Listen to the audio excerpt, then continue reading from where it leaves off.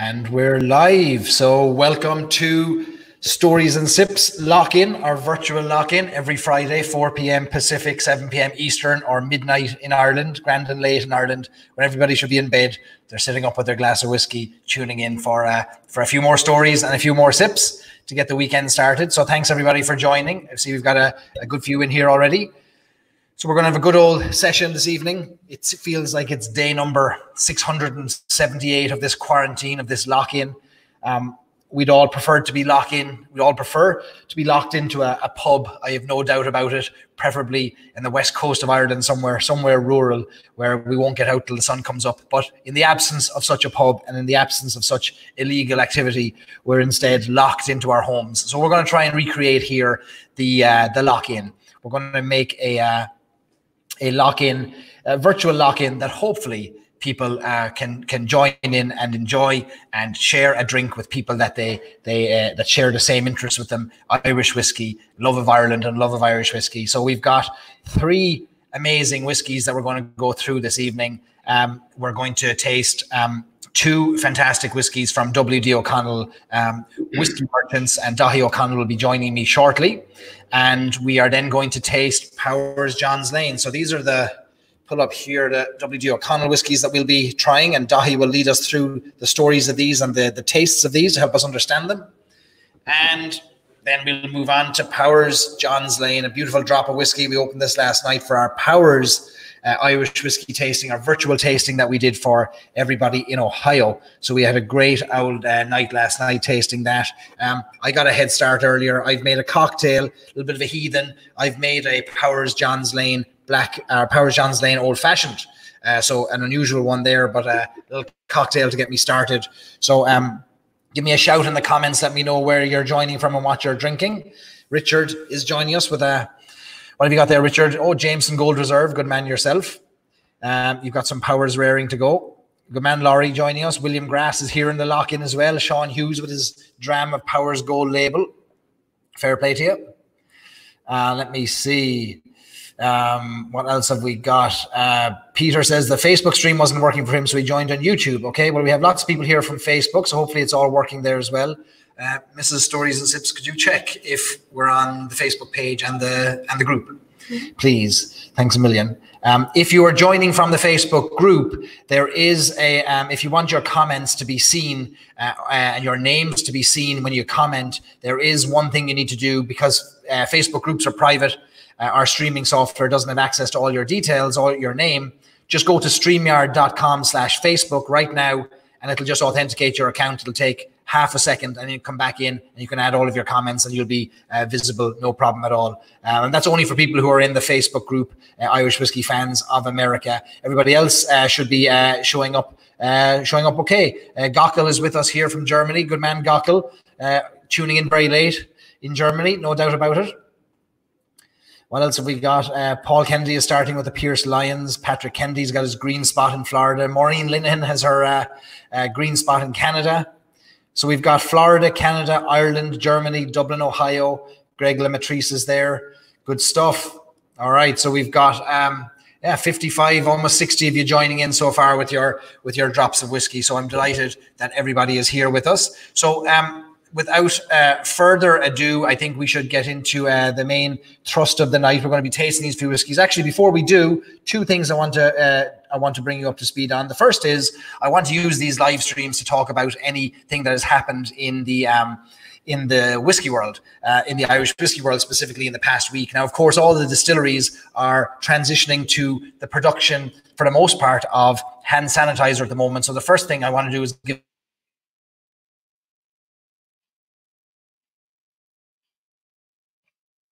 fantastic.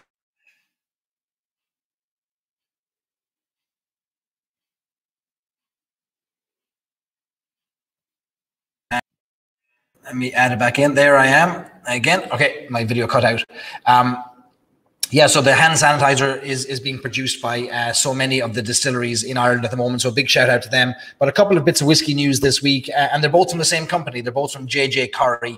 So J.J. Corrie, of course, is the whiskey bonder based in County Clare in the west of Ireland. And they had two bits of news this week. The first is that they can't travel like any other whiskey company. They can't go to whiskey fairs because they aren't being held right now, and so they're at home wondering how do they grow their business, but also how do they ensure that people have access to the whiskey that they want. So JJ Corrie did something very interesting this week. They launched a crowdsourced blend of whiskey called the Lock-in, which is very appropriate considering we're all on the Lock-in here.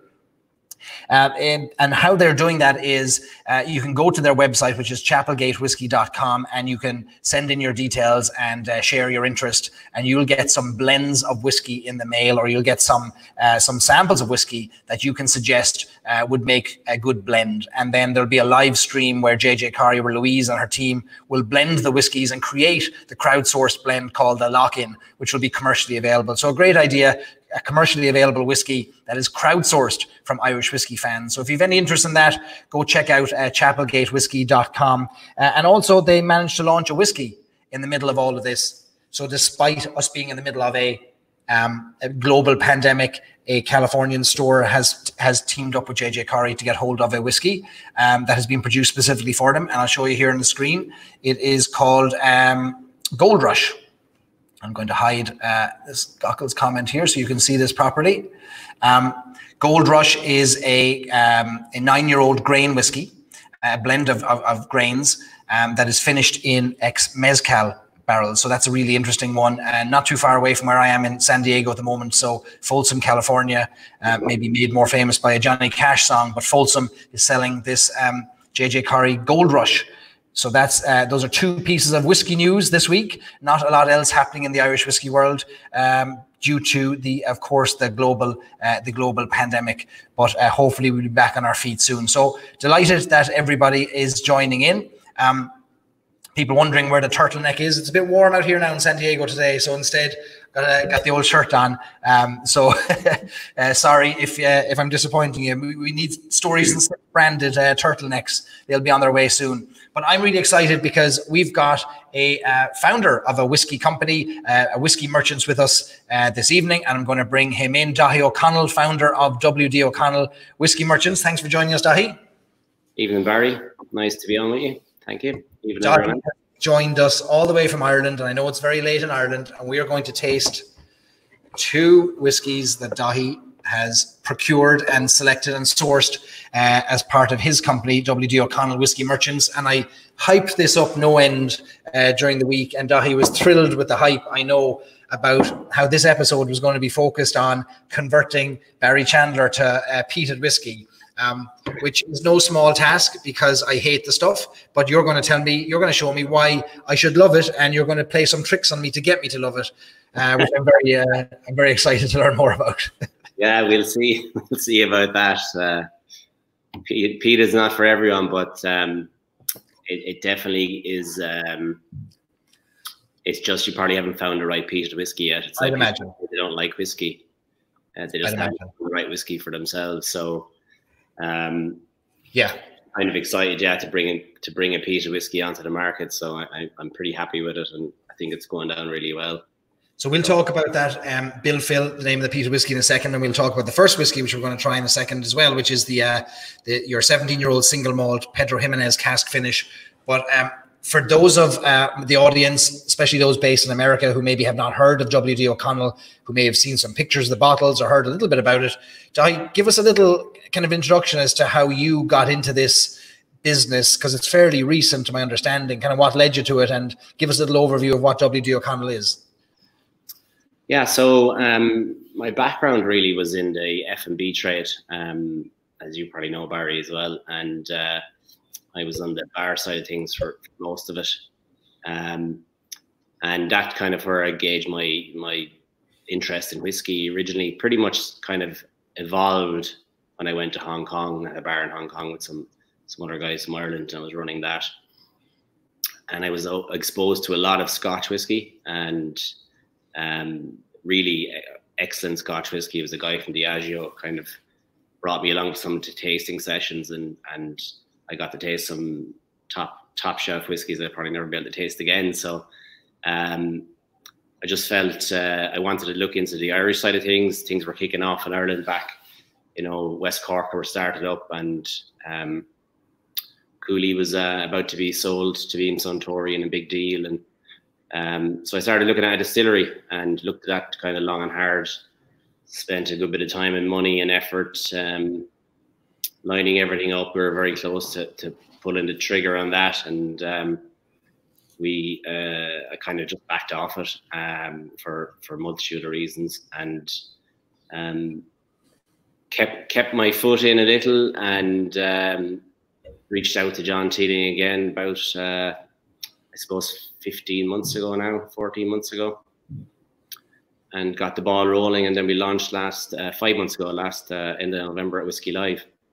So I felt the independent bottler route was where I wanted to go, and it was obviously a cheaper route into the marketplace as well. So what is a bottler? So on the label here, it very clearly says that you're a whiskey merchant, and I think that's a relatively new term in the Irish market. Help us understand what a whiskey merchant is and the difference between a whiskey merchant, perhaps, and any other whiskey company. Yeah, well, I guess a merchant and a bottler are pretty similar, and a bonder, right? So at the moment, I don't have my own bond, say like Louise and JJ Corrie, or Wayward Irish down in Killarney. So I felt it is something we're working on at the moment. We're actively pursuing that.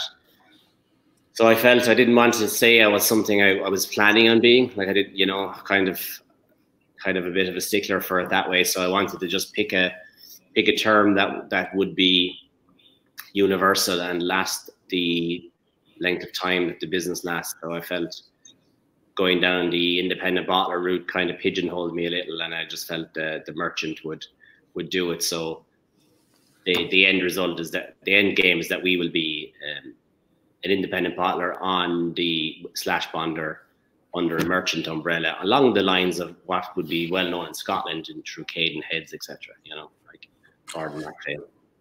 So very transparently sourcing good whiskey, putting perhaps having your own contribution towards maybe how it's finished or cast, or some negotiation or discussion with the distilleries as to what products you'd like to release over the coming years.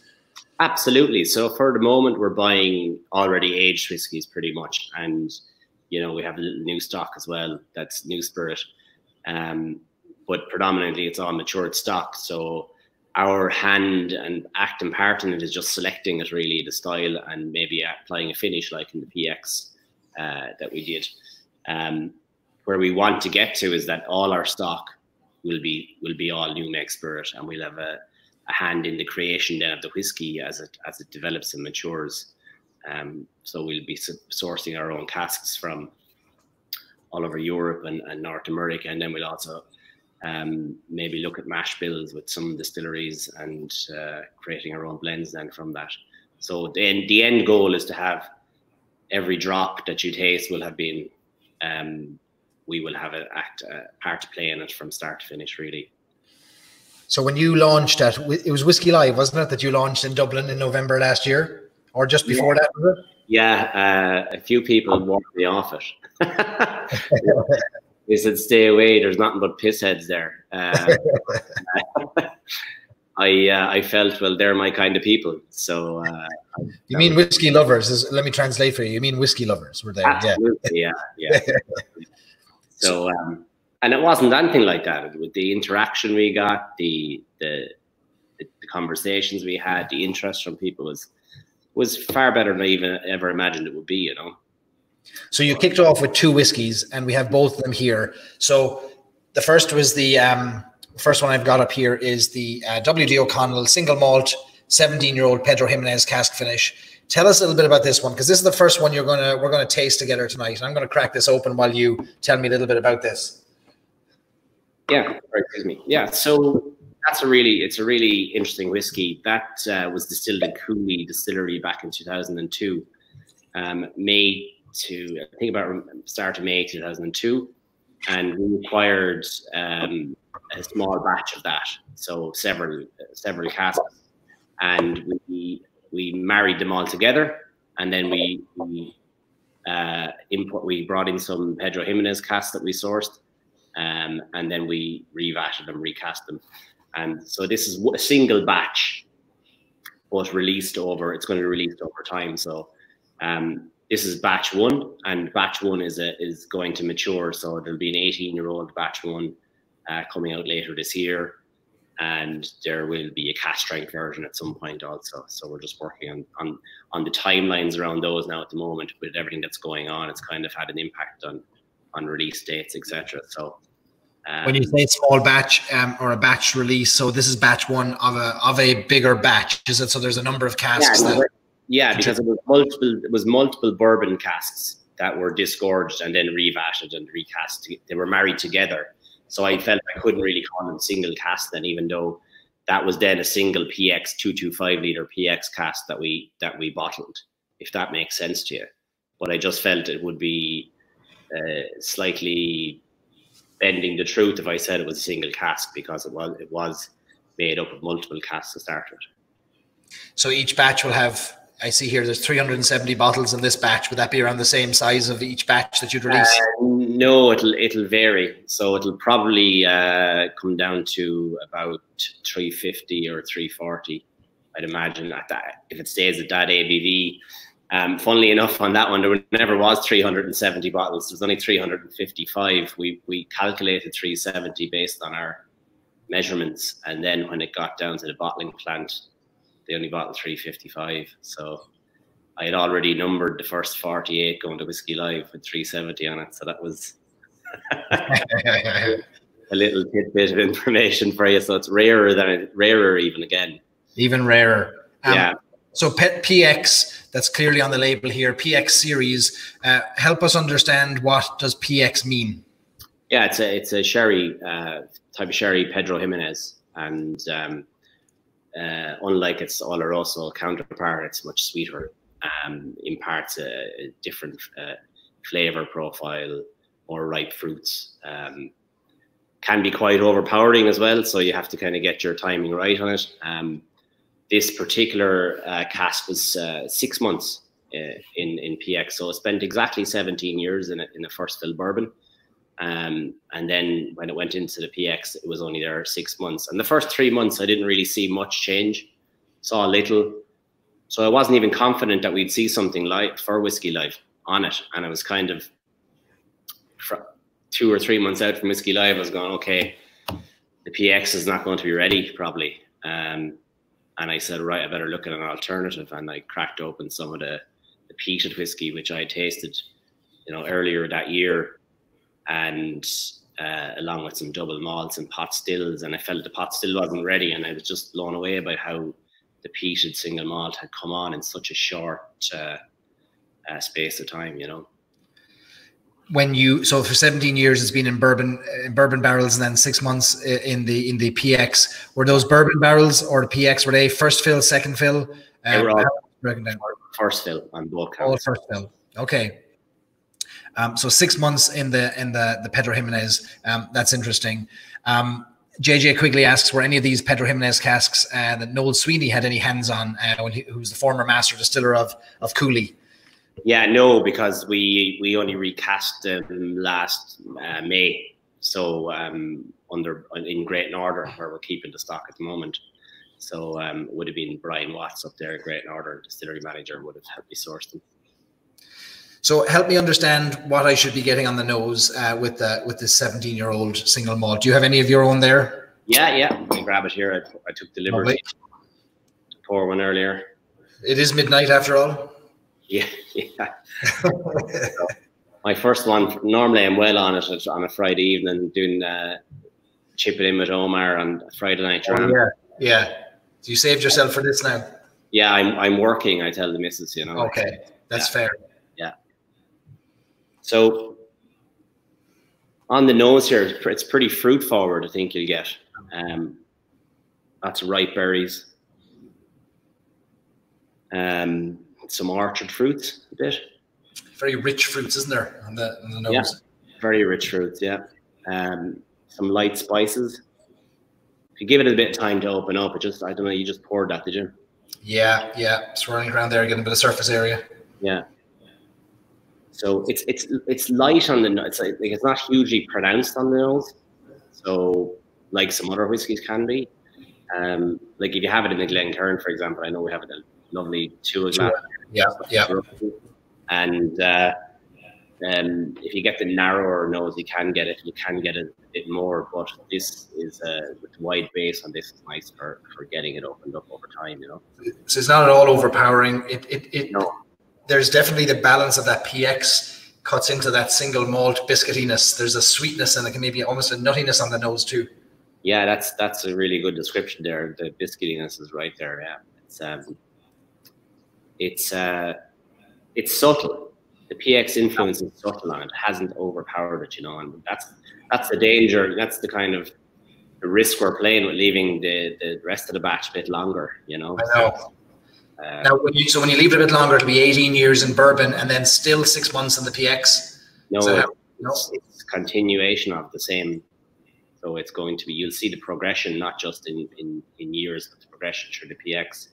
The PX influence will become more apparent, more longer as well. The influence will be stronger. So it'll probably be just over 18. We're just trying to figure out at the moment. We had planned on doing it exactly when it was 18, but we're just with COVID happening now. I know. 3 years ago, you wouldn't have seen a Pedro Jimenez finished whiskey anywhere. But now we have a few on the market, and even coming out of Middleton and Ecklandville, yourselves, PX is making a yeah. I'm a big fan of the PX from Ecklandville. When I was planning this, that was kind of one of the PX12. They had released it maybe just slightly before. I kind of was looking at. I was looking at starting the whiskey, and I didn't know I had the whiskey got, but I didn't know what finish I was going to put on it. Yeah, it was a really excellent single malt, but I just felt I needed to do something to differentiate it. Obviously, there's a lot of Cooley stock out there, and there was no PX done. And you know, Middleton were doing PX with the Redbreast, and the guys in Ecklandville were doing their PX12.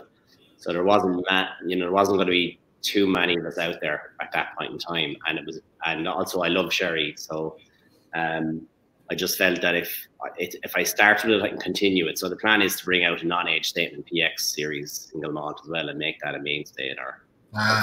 Okay. Well, when you sent this bottle over, as soon as it came in the door, I popped the cork. Huge fan of a sherry contribution to whiskey. Huge fan of Pedro Jimenez. My first time trying it was only probably just about a year ago with the Dream Cask, Redbreast Dream Cask, with their Pedro Jimenez contribution. Fell in love with that. So I was dying to try this and thrilled that even with a 6-month finishing, there's absolutely those Pedro Jimenez sweet notes there that are unmistakable. Yeah, it was really good quality cask that Brian helped me source there for Great Northern. So, you know, it's testament to that. And, you know, if you have good spirit and good wood, you're going to get good whiskey. It's pretty simple. So tell us about the palate and the flavor here that we're getting. Talk us through this. Yeah, so I'll just take a little.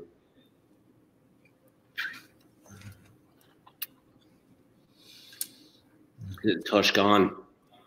You'll, I guess it's creamy and oily mouthfeel on it. Not overly, you know, it's not watery.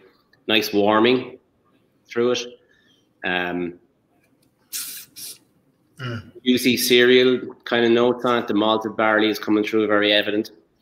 Oak tannins, lightly spiced, which is quite interesting on this, the spiciness on it. Yeah, really for a single malt. Yeah, isn't it? Yeah.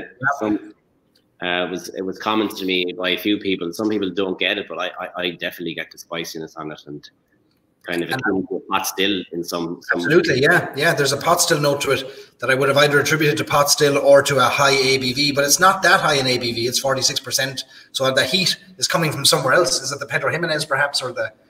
Yeah, well, I'd say it's coming from the first fill bourbon that it was in. You know, and it's a double distilled single malt as well. From, you know, so it's going to be a little more complex and a little more characterful on the flavor profile than a triple distillation. You know, it's not going to be as to use the word smooth that people don't like to use, but that's I know it is a technical term. So there's a warmth to it that you wouldn't want to be too close to the fire. You might combust. There's a heat to it. You know, there's a wonderful warmth to this that on a cold day you could leave the fire off and just pour yourself a drop of this. And yeah, I mean, 17 years is a long time in first fill bourbon, isn't it? Yeah, it is. You know, obviously there was a lot of releases out there, you know, the Teeling range and the Tyrconnells, etc., that would be the equivalents of it. So, it was a really nice single malt, I have to say, on its own. You absolutely could have released it the way it was, but it didn't. I wanted to have some part in hand in having some sort of influence on it, you know, even as small as it was. But now I know these two whiskies have been very well received in Ireland. There's massive support for the independent whiskey company in Ireland. I think there's a groundswell, a kind of a grassroots support, which is great to see in Ireland. A lot of our audience here now are joining us from outside of Ireland. We've got Canada, United States, we've got Germany. You launched this initially in Ireland. So how would anybody else get hold of this? Is it available outside of Ireland? Are there plans for it to be available outside of Ireland or future batches? Yeah, so obviously they're small releases. So Irish market was always going to be first. If you're going to make mistakes, make them local and make them small. So we're planning. So at the moment, if somebody outside of Ireland wants to get hold of them, they're going to go through irishmalts.com. They have they'll have more stock in their UK for their worldwide store Tuesday. And you know, you've got Celtic Whiskey and El Mulligan's and James Fox's who are. But in terms of retailers' presence, we haven't got a retail presence anywhere outside of physical shop store anywhere outside of Ireland at the moment. We're working on one in the UK and a small chain in the UK, and then we're working on a small operation in the US at the moment, which just recently came about. But again, it won't be the US. It's going to be a very targeted state that we hopefully can then maybe get a little more distribution to in some of the smaller states. But because the cost of bringing over a small batch of whiskey is enormous, isn't it? The marketing of it, the distribution. Yeah, we kind of need to get it nearly sold on pre-allocation. That we want, like that the retailers and the market are demanding it so much that it's just going to be, you know, if they take in a mixed pallet or a full pallet or 2 pallets, that it'll already be sold before it ships, you know, that kind of way. I know. Steve asks if I like it, would I seek it out in the future? I'm a huge single pot still fan, and I'm very picky with my single malts. I tend to be, many single malts just don't sit the right way with me. This one, there's a warmth to this, and there's a finish to this. There's a sweetness to this that I absolutely love. And I would absolutely seek it out again. I'll have to seek it out again because I've got a full bottle here, so I'm going to seek it out on my shelf and finish the bottle. But certainly, I'm fascinated by independent companies who are taking whiskies from distilleries and finishing them their own way, or putting their own spin on things, or creating new paths of distribution, or the smaller, kind of more nimble, more kind of hustling individuals that start whiskey brands are fascinating to me. But of course, the whiskey has to stack up behind it. And this, honestly, it's a beautiful whiskey. It's a stunning whiskey. What's the retail price on this, Dahi? Celtic Whiskey, Irish malts, most of them are 160. 160 euros a bottle, yeah. We have them, and most retailers have stuck to it. There's only a small amount of it left. We held back a little for the UK market, and we're doing a tweet tasting on Wednesday night with Steve Rush Whiskey Wire. So that was the reason we held back a little of it. So right, it should be all gone soon enough, hopefully. So when you first came on the market in November, I remember seeing on Twitter the refreshing tweets that were lauding the transparency. It wasn't somebody coming out saying, "I'm a distiller, here's my whiskey," and you call yourself a distilling company. It was none of that. It was rather, no, I'm a whiskey merchant. I buy from a distillery that I think makes good whiskey. I package it up and I sell it. And here's my company and here's my whiskeys. And I think the transparency was very well received early on. Many more have kind of followed in your footsteps since, but it wasn't always that way in Ireland. So I think that's something that I know people are enjoying, understanding a little bit more. Where does the whiskey come from? Can they talk to the founder of the company about it, even if he didn't distill it himself? So I think that's going to give you points, brownie points, in terms of building up a bit of a loyalty too, isn't it? Yeah, it was one of the key components of the business. We were kind of building the brand, you know, what was our brand going to represent long term and in the short term. And for me, transparency where it can happen, then it should definitely be utilized, and the customers deserve that, the consumers deserve that. Your label is your contract, so if they can't pick up the bottle and, you know, trust what you're selling them, then don't buy it. That's my recommendation. I won't hide behind that. I know in some cases people can't do it, there are NDAs, etc., and that's fair enough. But I think consumers are savvy now. We're not living in, you know, right. Yeah. Everything should be transparent. You can search at the drop of a hat on your phone or on your laptop anything you want to find out about anything or anyone. It's available. So I think those days should be gone, and I think Scotland is way ahead on that front. But I think most people you see, my thoughts are that most people you see coming out now on the Irish scene, they're being very honest and upfront about things. And you've put your name on the bottle, so there's no hiding. Yeah, the vanity project. Who was WD? Is that an ancestor? Is that somebody in the family? I'm actually WD. You're WD. I am, yeah. Christened William. Yes. So. Okay. But I didn't initially plan and there's a story for putting that on there actually. Go on. I was going to do WP, who was Bill Phil. The original Bill Phil was WP, Philip O'Connell. And basically, I was just there was something going to come up that might trip me up. I was going to put it just under O'Connell whiskey, and I needed to kind of cement my position on it. So my name needed to become to the fore for that. So that's as much as I can tell you on that now. I've realized. Okay. So yeah, that's why I'll get into that another time with you maybe in more detail. So yeah, I just felt that, you know, WP was a merchant store owner down in West Limerick, and he was a blacksmith and a farmer and an engineer. He was a very interesting guy. My great grandfather, and then my grandfather was equally interesting. And so basically there was so many O'Connells around. He was known as the Bill Phil O'Connells, and his son then was Jackie Bill Phil, who's my grandfather. And you know, we go down there, we're still the Bill Phils. You know, I grew up down there learning to fish in the river field and messing around, bringing in a bit of turf, and they were famous for a tool for cutting turf called the Bill Phil Schlon. So I was bringing out the peated whiskey. I had no intention of doing anything with a name like that. And then when I was bringing out the peated whiskey, I decided that it would seem like a perfect fit for it. And he was an interesting character, and the Bill Phils, a lot of them are interesting characters, the ones that are still around. So kind of nice to put it on there. Whether it'll always be just peated, I don't know. I kind of had plans for more, but maybe a pot still Bill Phil, but maybe we'll have to just park it as a peated one and leave it at that. So you grew up in Limerick, did you? Or the family from Limerick?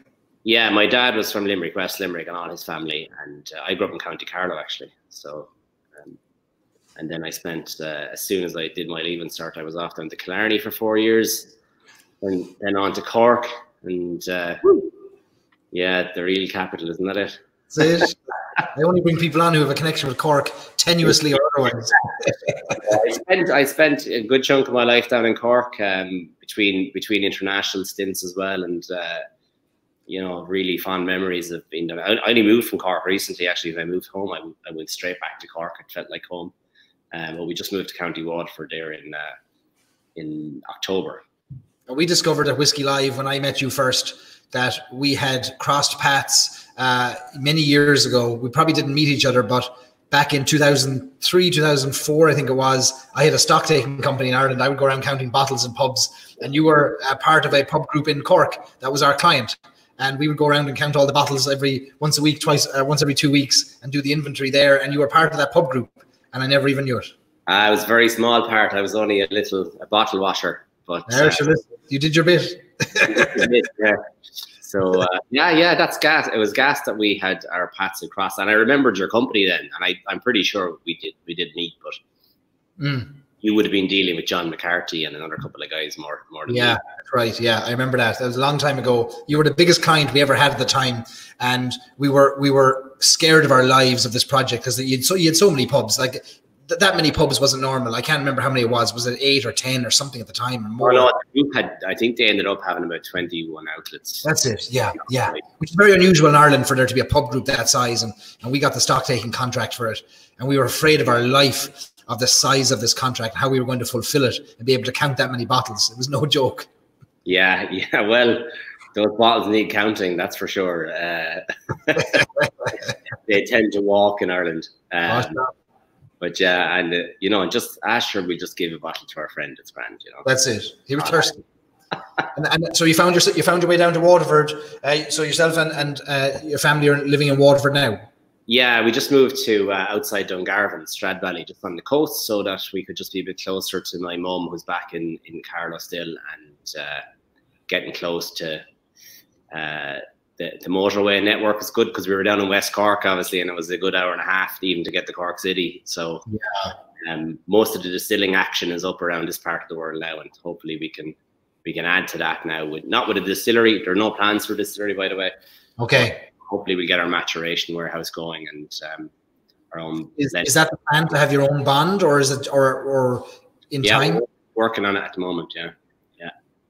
So for those who don't know what a bond is, there are very few bonders in Ireland outside of the big distilleries who have their own warehousing and independent large contract bonding companies that'll bond for many companies. But there are very few smaller whiskey bottlers and merchants that have their own bond. And a bond really it's a license. It's a promise to the government. You put a lot of money. You put a lot of money in your pocket. Yeah. I realized the day that I got my wholesaler's license and I became a bonded tenant. So I'm a bonded tenant in a couple of warehouses, that I became a tax collector, essentially. That's it. That's it. So not something I'm too fond of doing, but having lived in Hong Kong and Dubai over the years, paying tax wasn't to the forefront of my wish list. But here, getting a bond here is not an easy process. And essentially what you do is you get the liquid in, and the taxman has his part of it. He owns it from the day it's distilled, and he wants his pound of flesh, and you're responsible for keeping it for him. So become a bonded warehouse keeper is the actual technical term for it.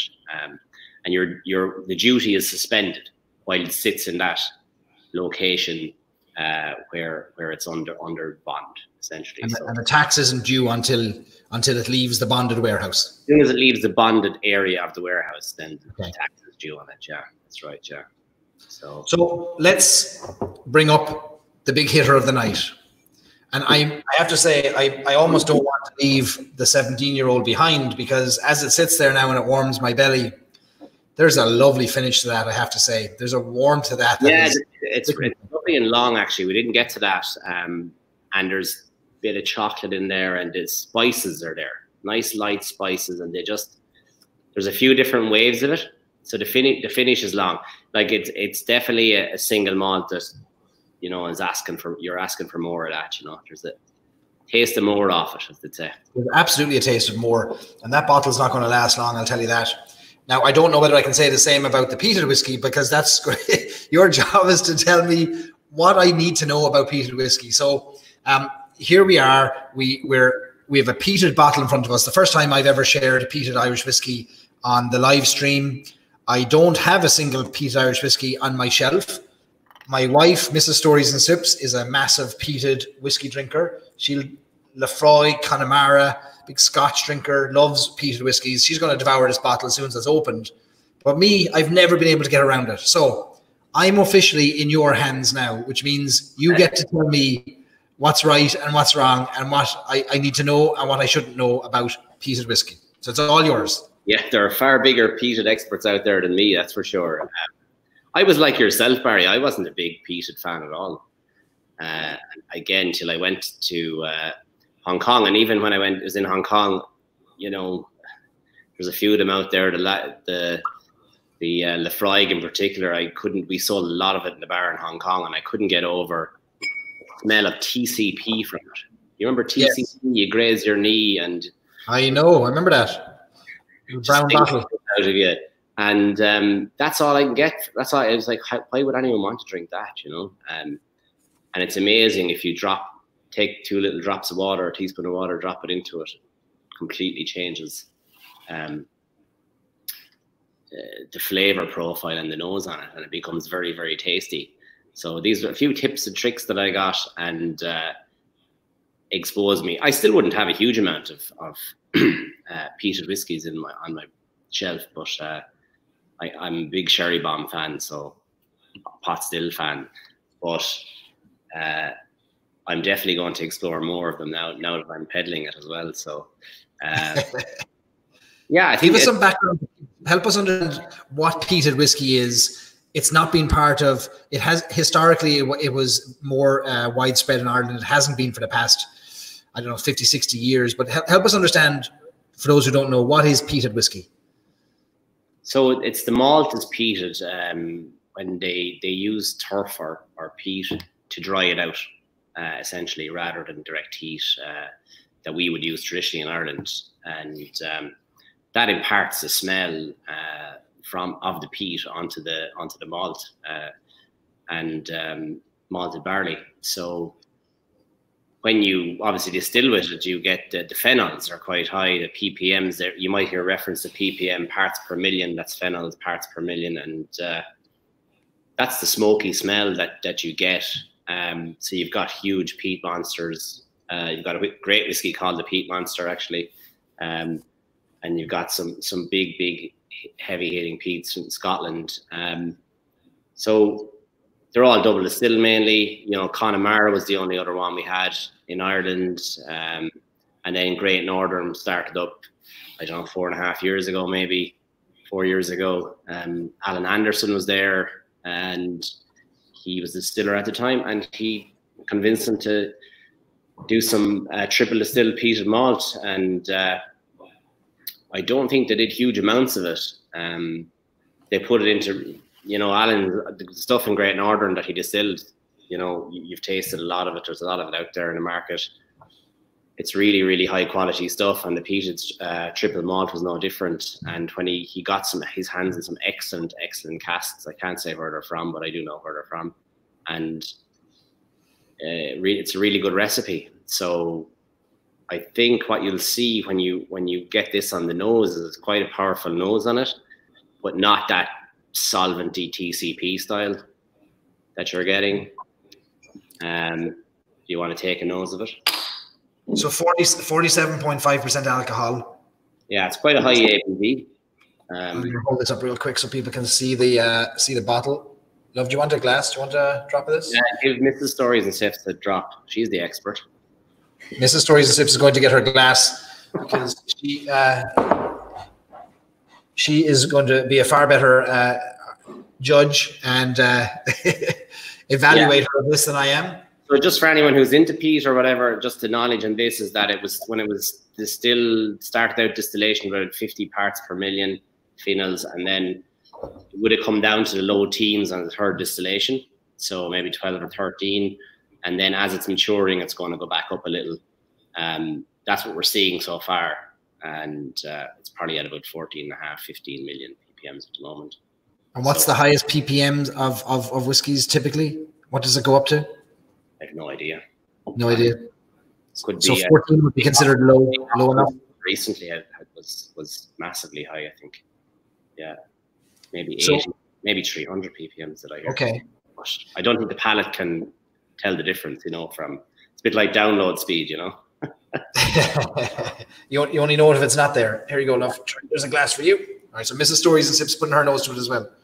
Yeah, so you're getting, like, you tell me what you're getting on it. I'm getting somewhere between TCP and a bonfire. You're not getting TCP. That's now, I planted that seed in your head. I'm getting a pink knee after grazing it on the ground while running at 7 years old in Cove. Yeah, I think, Barry, we have to go back to what was the first peated whiskey you ever drank? The only. I knew I'd frustrate you. I knew I'd break you with my. Did you ever drink a peated whiskey though? Is it a bit like we have tequila? And Connemara would be the only whiskey, the peated whiskey. I stayed away from Scotches, so Connemara would be the closest. And you didn't like it, yeah. That's a double distilled malt too. Would be a bit heavier, I think. Mightn't smell as heavy. So like on that nose, obviously there's a smoky nose on it. But there's pear, orchard, fruit fragrances. Are you getting any of those? Mrs. Stories and Sips is laughing. She's loving it so much. Her head is thrown back in laughter. She's so enjoying herself over there. What do Mrs. Stories and Sips get on the nose? What do you get on the nose? Overwhelming smoke. Overwhelming smoke. In a good way. In a good way? Okay, good. The difference on this now is when you're on the nose, as I said to you, it's quite intense on the nose. It's pronounced.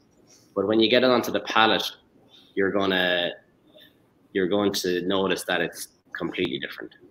It's gonna give you a really nice creamy mouthfeel, very creamy mouthfeel. That's the high ABV is going to help with that too, and that's one of the reasons that we would have selected that ABV to give you that mouthfeel. Okay. Because the lower you bring down the ABV, the more watery, warming feel you get, as opposed to the smooth, creamy mouthfeel. So this is 14 parts per million. Roughly, yeah. And Whiskey Cast has chimed in. Thanks, Mark. It says 300 ppms or more of phenols, but mostly they usually max out at 75 to 100 tops. So this would be a lighter peated whiskey by every metric.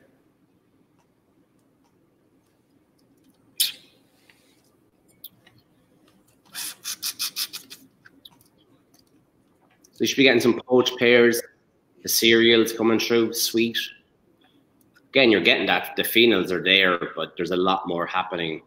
The ash of a fire. The embers the morning after. Yeah, light ash at the end, yeah, and the finish. Really, so how do I get beyond that? Like, how do I get beyond the smoke and those that peated? My amateur palate is struggling to separate that smoke from maybe how I've been conditioned through. I think malt or a grain or a pot still. You have to forage on and drink more peat. Peated whiskey. you remember, you drink stout. You're a stout drinker, yeah? Good pint of Guinness. Won't turn it down. Yeah. So remember your first pint of Guinness. Would you? Yeah. That burnt flavour. You probably went back and had a pint of Murphy's because it was nice and sweet. The toasted malt now would be different than this. So the Guinness is a bit of an acquired taste too as you get older. So maybe you've yet to mature a little. You know, your palate is probably lacking a bit of.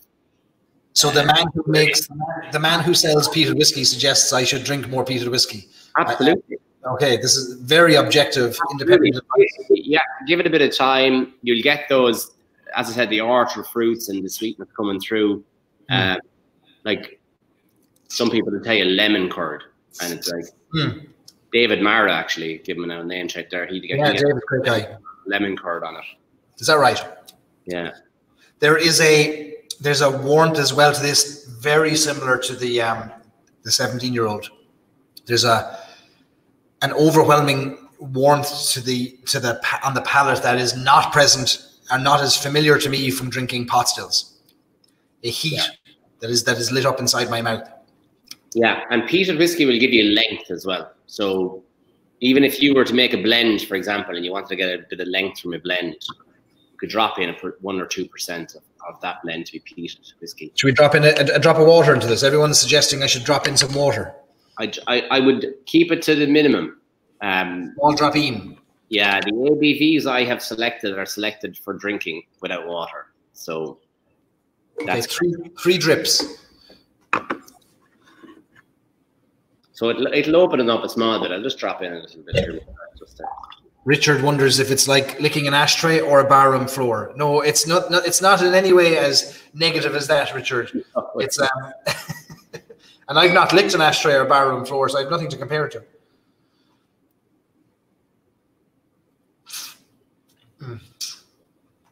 Opens it up a bit. The spices are still there. You lose a bit of the oiliness.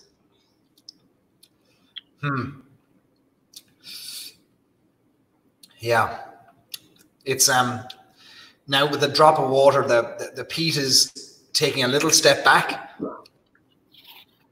and I'm maybe seeing little flavors poking through that I wouldn't have found on the first sip. But I wonder if you're right. I wonder if I just have to keep drinking it. I remember the first time I tried Redbreast, I didn't take to it at all. It was too complex, too spicy.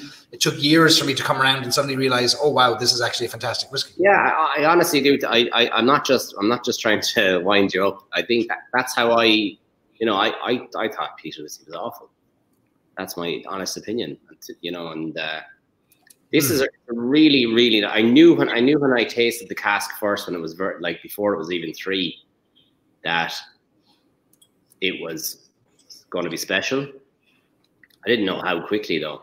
And the thing with peated whiskies, you can get away with youth. So that whiskey you're drinking is 3 years and 10 months old when it was bottled, and it's being compared to on a regular basis, not by me, by random punters, to Ardbeg 10 and some of the other good Islays. There's no way I would have ever told you that was a 3 year and something whiskey. So is the peat, or what is balancing the distillate, the obvious distillate forwardness of a 3-year-old whiskey, almost 4? Well, God, do you know what? I don't know the answer to that. I'm not even going to try and bluff that one. I just know that young peated whiskies, I guess the peat in it, the phenols in it, are just giving you a whole other level of and layering of flavor profile that's allowing you to explore the rest of the flavors, and maybe masking a bit of that ethanol that would normally be there, that spirit that would come to the fore. Again, the cask selection here was, I think, really crucial. Not by me, I mean the cask selection by the distiller at the time when he filled them. So really helps that was done by somebody else, Queeveen wants to know, so he was converted to peat a few months back through Bill Phil. Suggestions from where to go next. Where would you go up from a Bill Phil if you were sticking to peated whiskies? Would you have any idea on that? Yeah, I guess you could try some of the Octomores, which are going to be quite expensive though. Hard to find.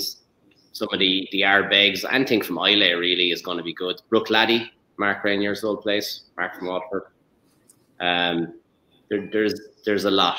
There's so much Scotch whiskey out there. Obviously, it's not all peated, but there's a lot of really good peated whiskies there.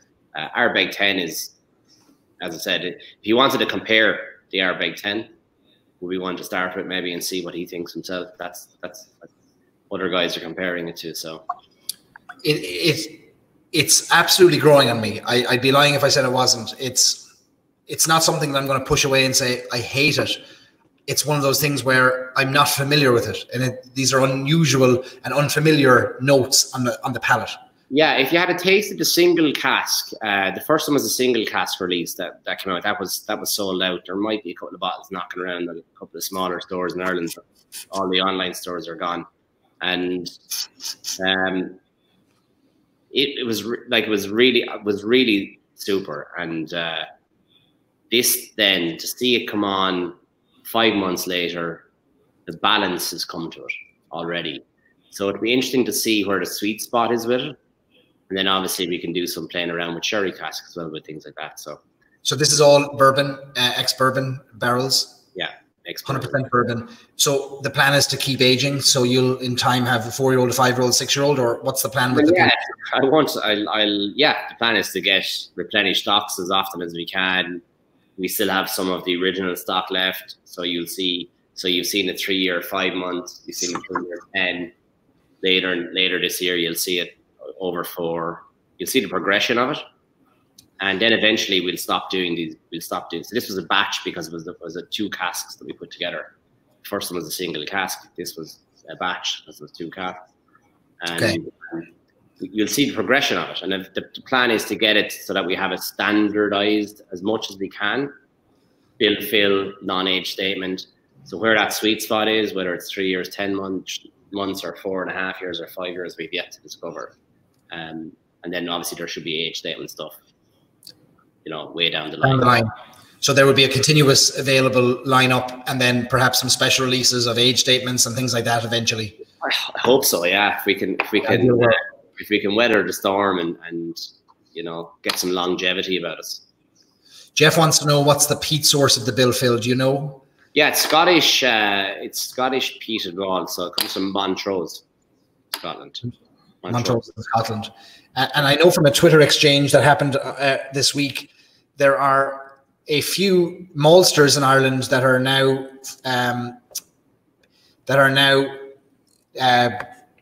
producing malt peat. They're using peat to dry the malt and floor malting using peat, which a few years ago we didn't have. Yeah, I only learned that myself this week as well.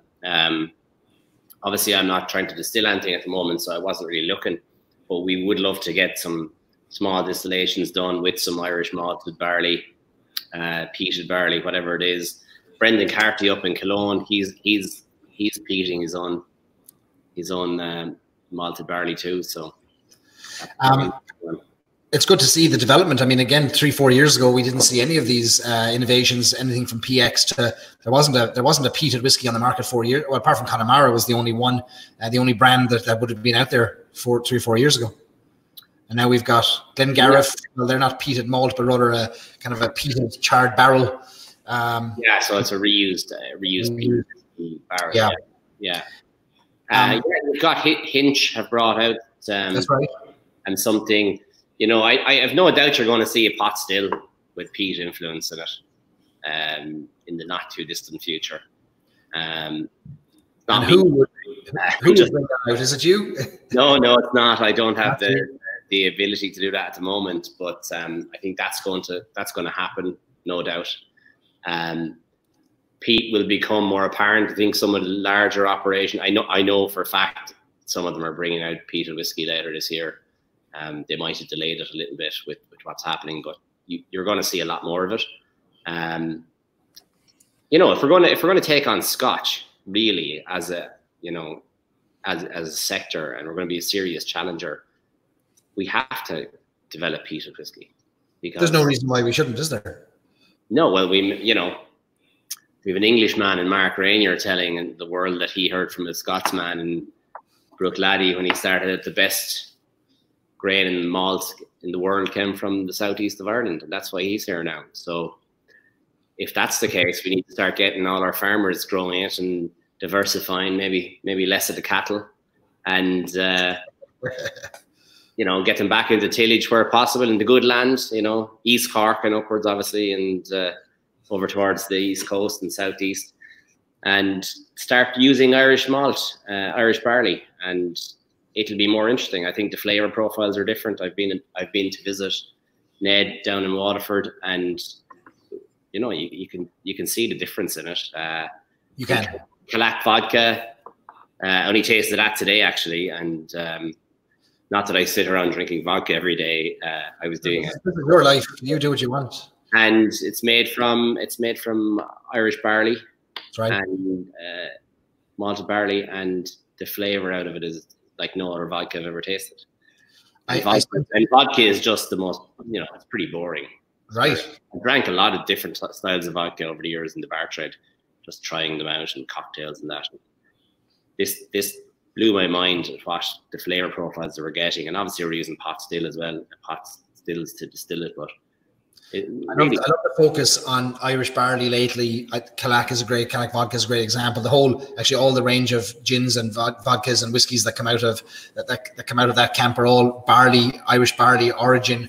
Waterford Distillery obviously doing really interesting things. I spent an hour yesterday talking with Grace O'Reilly, the agronomist, Ireland's only distillery employed agronomist whose job is to work with the farmers on soil management and yield and quality from the grain and the barley. And you have to be inspired and amazed by what's happening down there in the southeast. You're not too far away from the distillery yourself, but the focus on barley is going to change how people think about the ingredients in their whiskey going forward, in my opinion. Absolutely. You know, if you use good ingredients, it's like anything. Good ingredients, good distillate, good casks. It's not rocket science, you know. That's good why ingredients in, good whiskey out. Yeah, it's pretty simple in theory, anyway. So I think it's really exciting to see it, and lots of people doing really exciting things. So There will be more peated. Part of that, and hopefully we're going to, we're building alliances with people, and the whole idea is to get as much whiskey as you can from as much of the smaller guys as possible, so that we can kind of play around with what they're producing in Willy Wonka style whiskey factory. So let me know in the comments, anybody who's got any questions for Dahi as we're sipping away on this peated whiskey. As you'll have noticed, as I listen to Dahi, I keep coming back to it. I'm sipping it. I'm on a journey of whiskey. I say this every time any more than 2 people are gathered around me. I'm no expert on whiskey. I'm an amateur who is on a journey kind of learning about whiskey like the rest of us. And I'm fascinated when people can point out things to me that I didn't know before. And I keep coming back to it now and trying to identify, okay, where's that pear that Dahi talked about? Where is it? Is it hiding there behind the drop of smoke? But I'm coming back to it and I'm not disliking it. And to me, it's in my head now, I've got this emotional image of the campfire whiskey. I'm standing around the campfire drinking this, and maybe that's my bridge into mainstream drinking is, okay, I have a moment for it in my mind. Yeah, into a flask and out for your hill walk someday. Obviously not down in San Diego as that you're in now. It wouldn't be good. Maybe it gets cold enough there. I did a race there a number of years ago. It was quite cold. Not that cold. And but get a hip flask there and put a drop of tea into it and mix it in with drop of black tea, bit of peated whiskey. Good little caffeine generator there, and a little kicker for you. We'll report back on that. Having a bit of peated whiskey, go fantastic with some cheese, chocolates. Some of the nuttier cheeses like Comte or something like that. Go down really well. So lots can be done. But we've done fantastic Irish coffee. Really nice, really different. And some interesting cocktails that we'll be releasing, kind of recipes from with some of the good bartenders around Ireland, professional bartenders who would have been messing around with Bill Phil to see what they can come up with. So Mark who is on YouTube, Mark Bergen, a good buddy of ours, Bill Phil and Hinch Peated were his 2 standout whiskies from Whiskey Live in Dublin. Nick Ryan himself, a whiskey merchant himself, says the Nordics and the Germans love the peat, which is true. Ishka Baha on YouTube says Dunville has the 3 Crowns peated. So yeah, Extonville Distillery coming out with their peated whiskies as well, which is great to see that more and more. It's amazing how much I've actually tasted that. It's amazing how much of the peat influence comes across. That's a cask finish, like a PX finish or whatever, but using a peated cask, and it's really interesting. Are you getting any of those new flavors now? It really opens up after a little while.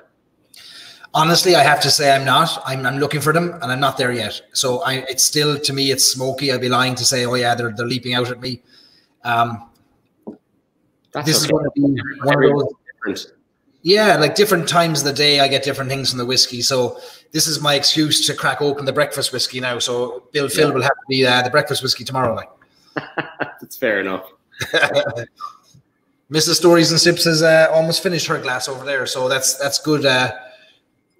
Yeah, that's a good sign there. Yeah, does she like it? She does, yeah. She's grinning from ear to ear, sipping on it. Yeah, well, like if anyone who likes peat loves this, it's really good, And a few people have been converted. A few of them here have been on tonight. I've seen them pop up and out there, with some comments, and I think But I go back to that thing. You have to educate your palate, whether it's wine, whether it's cheeses, whether it's whiskey. It doesn't make a difference. You have to educate it, and if you have to open it up. And I think if you keep coming back and trying things, you'll find more. Well, if you insist, I'll do my best. I'll do my best on it. You've got a nice bit of a bottle there to help you with it. So I mean, I've got at least a week's worth of it here to keep me going. So I'll work my way through it. Maureen on Facebook says she recommends putting a couple of drops on freshly shot oysters. Now there's a recipe. Yeah. No, you can convince me to eat oysters if you do that. Maybe if I douse them in Bill Phil, I might. That'd be some night out we'd have with oysters and Bill Phil. That'd be a great, good combination there. Sure, it would go down well. I just couldn't. Oysters, I just could never get my head around at all. Cassandra reckons this would make a killer smoked old-fashioned. I'm definitely willing to try that. I'm a big fan of the old-fashions. I have one here. I'm an old-fashioned man myself, and a lot of the smoked old-fashions are actually not made with peated whiskey at all. They smoke the glass, they smoke it with some sort of diffuser or infuser or whatever. So I think why not use an actual peated whiskey or smoky whiskey to make it be more interesting? Barry Murphy asks, is there a cask strength version of the PX on the horizon? Yeah, I mentioned at the start there, it's in the works. We're trying to see how we're going to release it and where we're going to release it and what bottle size we're going to release, and we're working on it at the moment, but it mightn't be too far away. So what's the next thing to come out of WD O'Connell Whiskey Merchants that you can tell us, that you can share with us?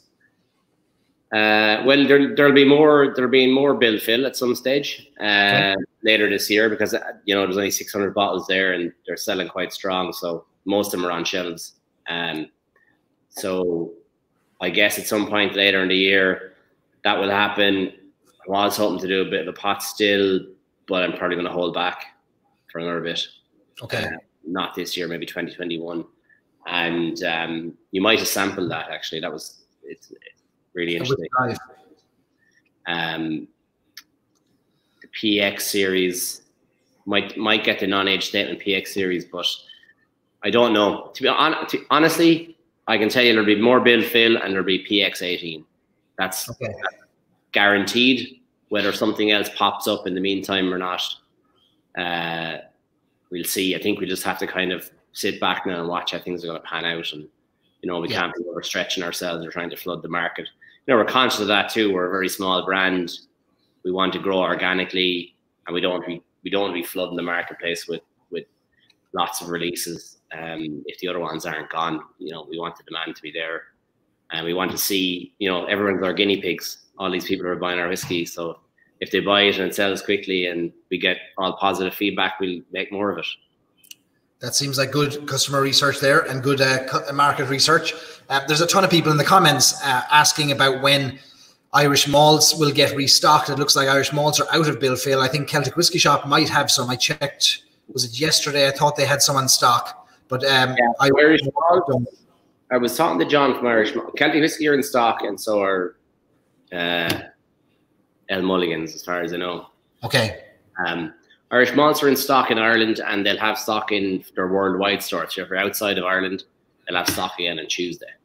Okay. So stock again on Tuesday. So I see a lot of you are looking, you want to buy this whiskey, you want this peated whiskey. So check back with Irish malts. That they have 2 different stores. Depending on where you log in from, it gives you what's available in your location, I think. So their worldwide store will be restocked on Tuesday. Dahi, is that it?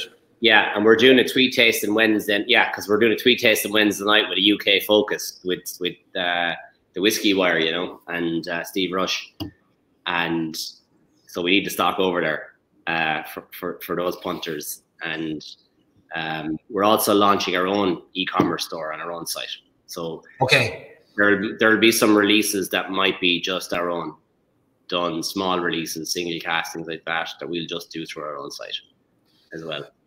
What is the difference between the 2 batches? And I presume does that refer to, so Tom O'Regan asks that, maybe that refers to, these are both, you had a batch 0 almost, didn't you, at Whiskey Live? No, I had a single cask bill filled. So, yeah.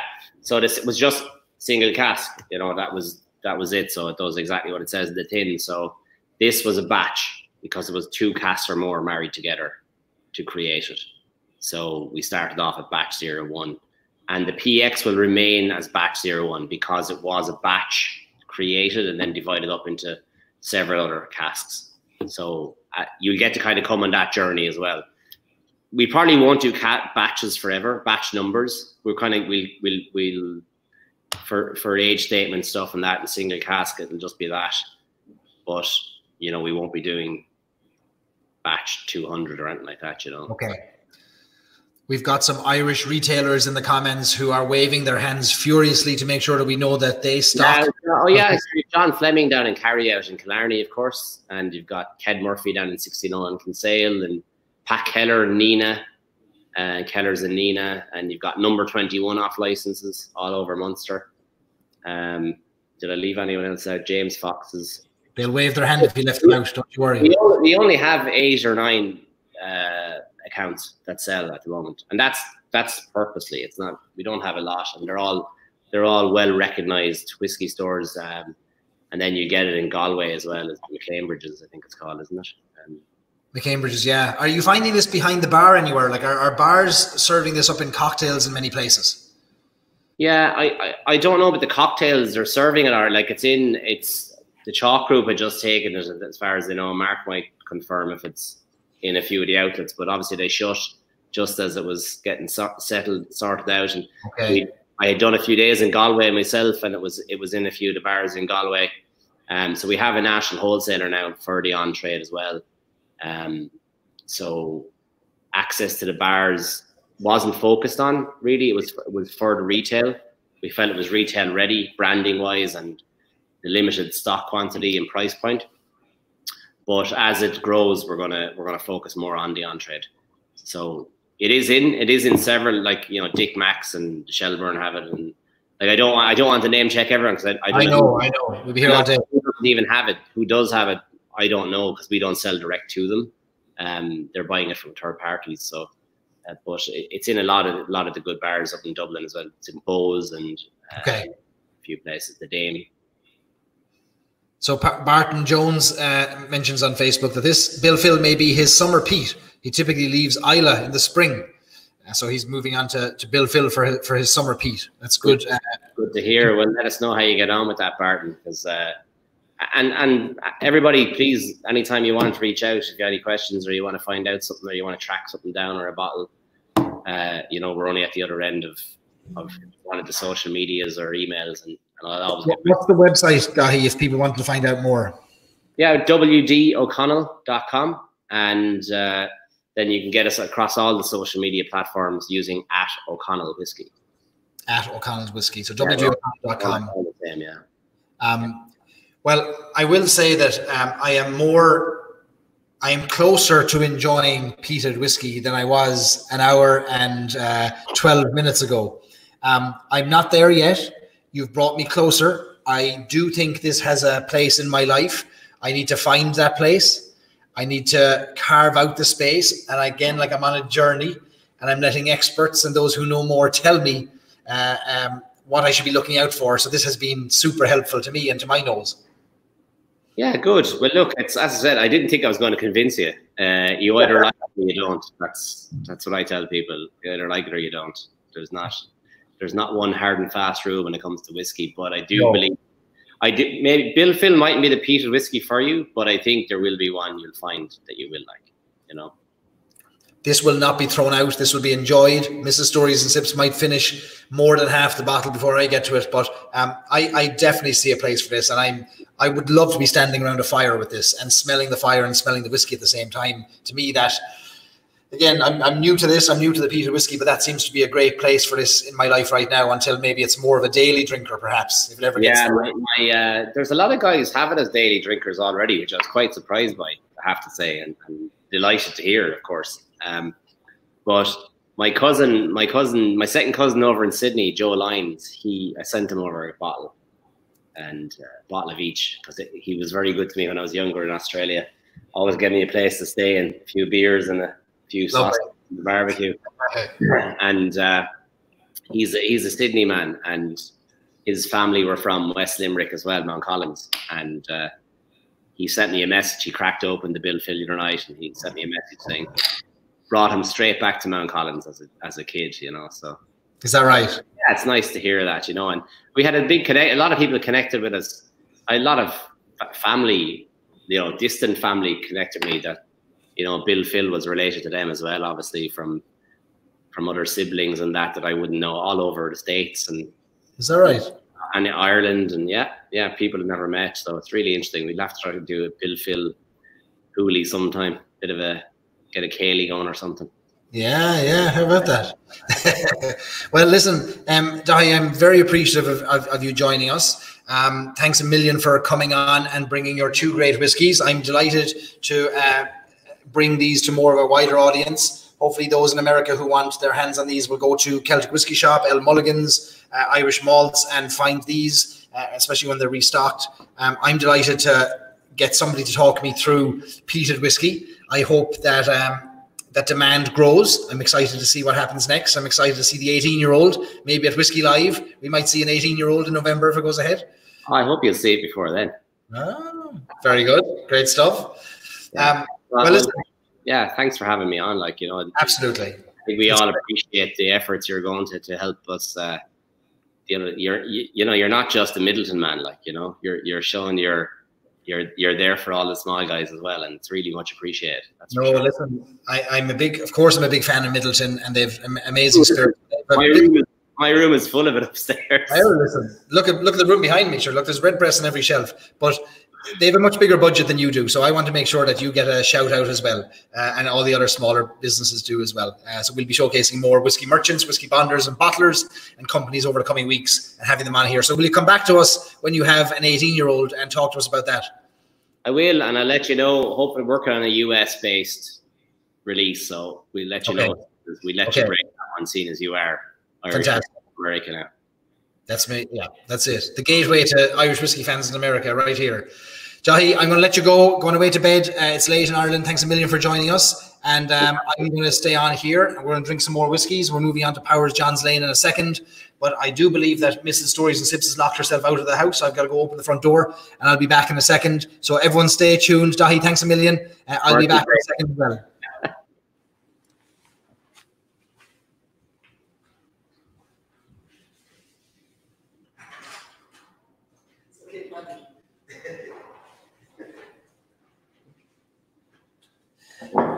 All right, I'm back. She locked herself out of the house. Did you lock yourself out? How did you do that? You brought the key with you? She brought the wrong key with her. She locked herself out. All I heard was a gentle little tapping on the door. She was afraid to knock too loud. She knew I was doing the live stream. Sit down there and have your peated whiskey and enjoy yourself. All right, we're going to move on to... let me see. We're going to move on to Powers John's Lane. Right, so we're still here. We're drinking whiskey. We are not finished yet. This is a lock-in. It was a lock-out a second ago. Mrs. Stories and Sips got locked out. Right, she's back in. Good news, and she's got her whiskey in her hand, so we can keep going. That's the good news. So thanks everybody for sticking around. We're going to move on to the next whiskey that we have, which is Powers John's Lane Release, which is a 12-year-old single pot still from Middleton in County Cork, and is an homage to the John's Lane distillery, the ancestral home, of course, of Powers Irish whiskey in Dublin, which it closed in the early 1970s as all production shifted to Middleton in County Cork. So I've got my Sonny Malloy's Redbreast glass here, which I love holding this rocks glass for a nice drop of whiskey. Let me see. Maureen reckons that you were running out to hide the whiskey. Is that what you were doing? I went out for a quick smoke break. JJ says, very brave on the peat taste. You know, JJ, honestly now, I appreciate it for what it was. I'm not there yet. I'm on the way, but it's definitely of interest to me. So I'm going to get to know it a bit more. Isn't it? What a massive world out there of whiskies that we have yet to enjoy. That we haven't tried or tasted. So I couldn't dismiss it out of hand without at least trying to get to understand it. So I'm open to understanding as much as I can about whiskies on this journey that I'm on to try and educate this amateur palate that I have.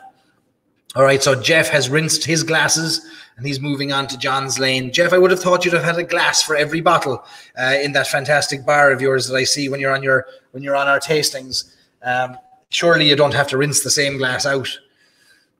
Jonathan says, finally, he has something that I'm drinking. He loves this whiskey. Yes, Powers John's Lane is an incredible drop of whiskey. So last night, we hosted a Powers virtual Irish whiskey tasting. We had all three whiskies that are in their permanent lineup. Powers John's Lane, Powers 3 Swallow Release, and Powers Gold Label. 2 pot still whiskies and a blend. And we led 120 Ohioans through these great whiskies and shared the stories of James Power and John Power and the incredible deeds that they did over the years and the incredible brand that they built. That was, of course, one of Ireland's best-selling whiskies, Powers Gold Label, for many years, certainly when I was growing up. which was a great time. And I know a few of you who are on here tonight were at the tasting last night, so it's good to see you again. Everyone who was at our tasting got a great gift from the Powers team in Ohio. They got a $30 rebate, a $30 rebate off a bottle, which brings a bottle of Powers John's Lane down to about $25, $30, or a bottle of Powers Gold Label down to $3 or $4, which is a great price altogether. Patrick Call says he's got a bottle of 3 Swallows in front of him. Great value. Fantastic. The Powers range now, I have to say, is beautiful. My only complaint with the Powers range currently is that its range is limited, that there's only 3 whiskies in what is honestly an iconic Irish whiskey brand, and something that we should see a lot more of. And who knows, maybe we will with the refresh and the rebrand. Julie says that she's got John's Lane in the jar. Great stuff. Let me see who else has got there. Brian Redden bought his 3 Swallows today. Good man, Brian. William, good man, William in Nevada. John's Lane is one of his daily sippers. It is an absolutely incredible whiskey, this Powers John's Lane. So it's been out now about, I believe about 6 years. It's been, maybe, is it that long? Maybe 6 years in the market. A 12-year-old whiskey, single pot still, aged in a combination of ex-bourbon barrels and ex-Oloroso sherry barrels. Fantastically balanced whiskey. The only Powers in the range with an age statement on it, 12 years old. So again, for those of you who are unfamiliar with age statements, whenever you see the age of a bottle, like here it says age 12 years, not to be confused with proper 12, which is not aged 12 years at all. It is aged a little bit less than that. But this is aged for 12 years minimum. There could be older whiskies in this. By law, we can't declare if there are older whiskies. We can only declare the youngest whiskey in there. So 12-year-old whiskey. This is a release that was designed to highlight, celebrate, showcase, acknowledge the incredible contribution the John's Lane distillery in the Liberties in Dublin made to Irish whiskey, to Ireland, and to Irish whiskey culture, and just Irish culture generally, over about 180 years of distilling in John's Lane in Dublin, which is an incredible, incredible history. I am absolutely fascinated by the Powers brand. I love the history. I love the story. I can't get enough of it. And I know there's controversy over the rebranding and the reshaping of the bottles. But I was delighted to learn a little bit more about the rebrand and the new bottles recently. And I saw a great picture. I wonder if I can pull it up for you and maybe share it with you. I'm not sure how to do screen shares, but I'll figure it out here. Oh yeah, here it is. So I'm going to pull up a picture, which I think will be helpful to share with you. So Powers recently rebranded their bottles. Let me see what I can find here. I'm going to find my presentation I did for the tasting last night. Here we go. So a lot of people are wondering why there's a new shape to the Powers bottle. Let me pull up the new bottle shape here while I'm sipping on this. Okay, here we go. So I'm going to share my screen. First time sharing screen here. Let's see if this works.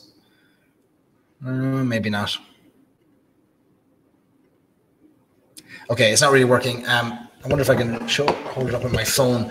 But in any case, the Powers new bottles are shaped after the stills in the John's Lane distillery. So those stills that sat on top of brick furnaces that were fed by coal to heat them up, that shape is exactly the shape of the new Powers bottling.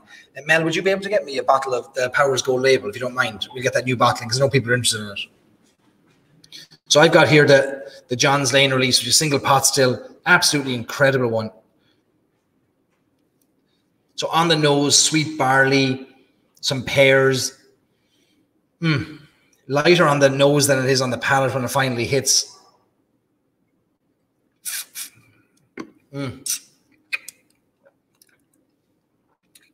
Absolutely stunning whiskey, caramel, chocolate, coffee, leather on the palate. Vanilla, a spice. There's a cedar wood for me that comes through whenever I try Powers John's Lane. When I suck the Gold Label, the smaller bottle. The new one, yeah, thanks. When I suck this through my teeth, the air through my teeth, I'm always getting cedar for some reason. Massive fan of this. A great value whiskey. I think this is about $69 in Ohio. So yeah, after the $30 rebate that people got at my tasting last night, it's only $39. But yeah, a massive whiskey, an unbelievable single pot still whiskey. In some ways, trying to hark back to the pot still of old. So Powers whiskey, when it was distilled in John's Lane in Dublin, would have been, for the most part, the whiskies that came out of there were single pot still whiskies. They played with grain in the later years before the John's Lane distillery closed. But when you buy a bottle of John's Lane, Powers John's Lane, this shaped bottle, and it comes in a lovely purple, kind of a wine-colored box. Let me see if I have the box around here. I don't. Nell, I might have put it on the shelf. Is it down there somewhere? Small Powers bottle, gold label. Oh, there it is. Look in front of you, to your right. Big Powers P, the diamond P, straight in front of you. That's it. So when you buy the Powers John's Lane, it comes with this little insert, which is a lovely. There's two sides to this. The first is an old line drawing map of the, or not a map, but a line drawing of the John's Lane distillery, which would have covered about 6 acres in the city centre of Dublin, founded in 1791, distilled there till about 1971-ish.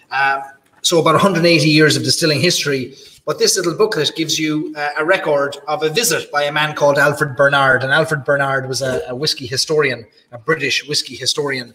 And he was touring distilleries in Ireland and England in the late 1800s, and he visited the Powers distillery, which at the time would have been one of the largest distilleries in Europe, if not the world.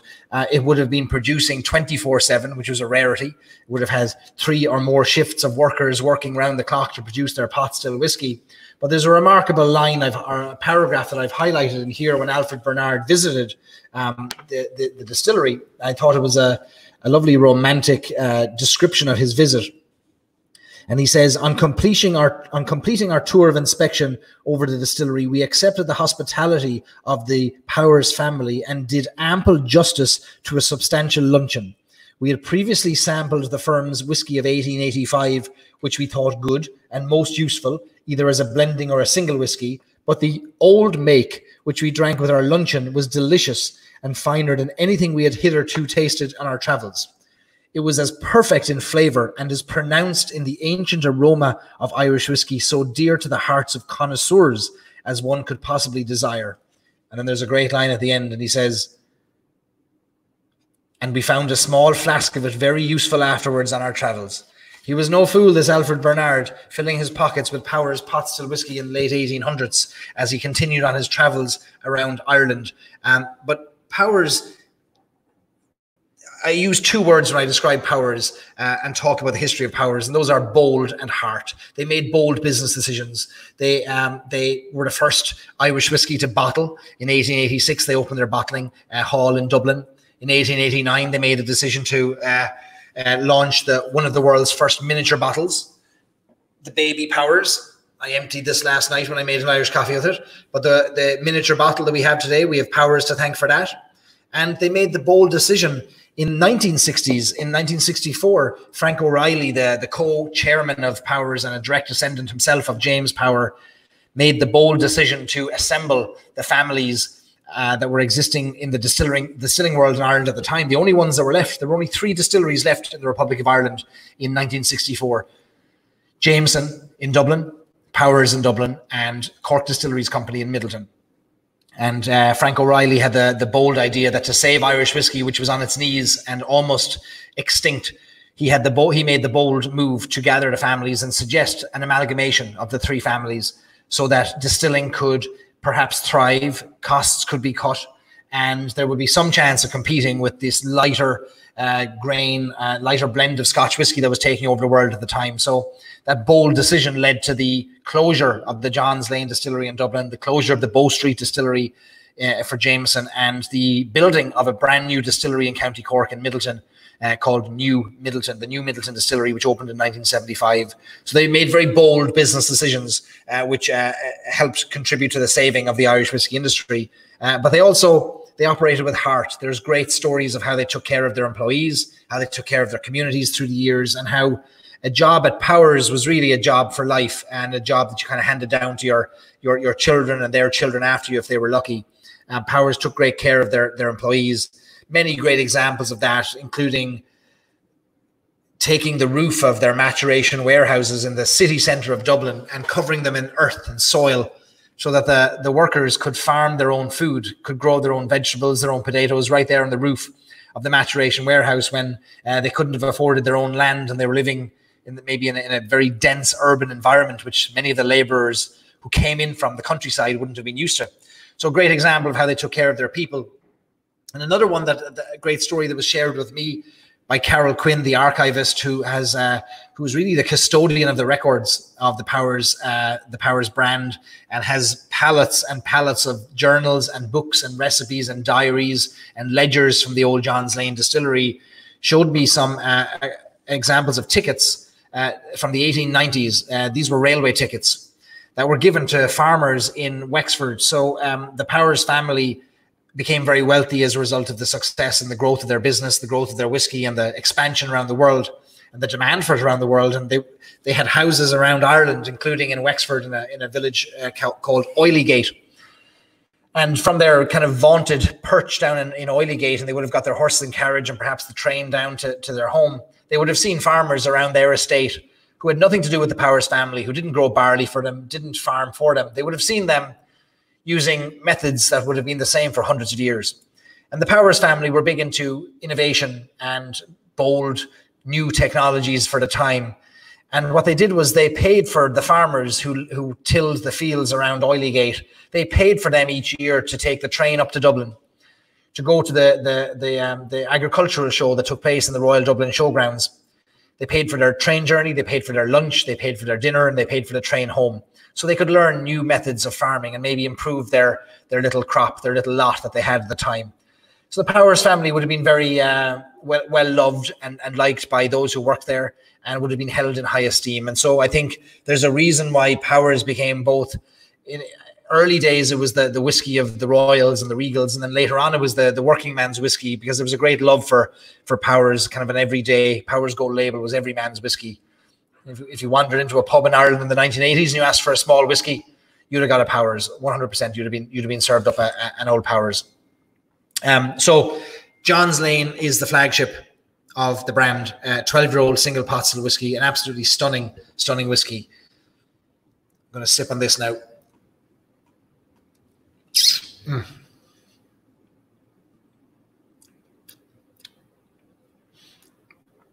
So Laurie reckons that, and I believe this 100%, Alfred Bernard was a bit of a bluffer, a professional journalist who wanted an excuse for a jolly, so he went on a drinking tour of the British Isles at the time. Sure, Laurie, isn't that all we all do? You with your podcast and me with my live streams. It's only a chance to drink whiskey, isn't it? We're all on some kind of a jolly. Who could blame him? Let me see what comments have we got here. So Dahi, you're engaging in there with the comments on Pete. Good man yourself. Dahi's grandmother, incidentally, who we just had on talking about his whiskies, his grandmother is a Power, and it's his go-to whiskey. Great stuff. Steve says, thanks for sharing stories, history, and your knowledge this evening. Yeah, look, I just love the Powers. You could talk for days about Powers. There's so many great stories about them. Richard says that Irish distillers put out a several-part podcast reenacting the history they did. I think it's called The Story of Irish Whiskey, which is very well produced and worth checking out, indeed. Let me see what other comments have we got here. Paul Kennedy says he loves the John's Lane. Connor says a lovely thick honey aftertaste. Does the spiciness come from the stills, or is it more down to the ABV? Well, Connor, when you're tasting a single pot still, what I've been told is that the spiciness you get in a single pot still would typically come from that style of whiskey, from that unmalted barley component. There's a spiciness that's unique to a single pot still whiskey. Now, if you increase the ABV, you're going to get more heat, and you're going to get a layer of complexity that could be deemed a spiciness. But this is bottled at 46%, so I believe that the spiciness in this is because it's a single pot still whiskey. Steve says, let's get Barry to host a Stories and Sips trip to Ireland. Steve, once the borders and the cities and towns and pubs open up, you better believe there's going to be a Stories and Sips trip to Ireland. 100% there is. So absolutely stay tuned in the Facebook group as well for that, or on Stories and Sips. So a lot of conversation about prices in different places. Jonathan asks, is there any chance I could do a tasting in Ireland or we could get a rebate? Isn't it amazing that how much more expensive whiskey is in Ireland than it is in the United States? I can pick up a bottle of Jameson cold brew. I've got a Jameson cold brew up on the shelf here behind me, top shelf, $19 a bottle. Caskmates I can get for $22, $23, which is not expensive. Now, some whiskeys then are much, much more expensive. Redbreast 21, Redbreast 27, those Bushmills 21. The higher end products tend to be a lot more expensive in the United States, but certainly the more affordable whiskeys are way cheaper in America than they are in Ireland.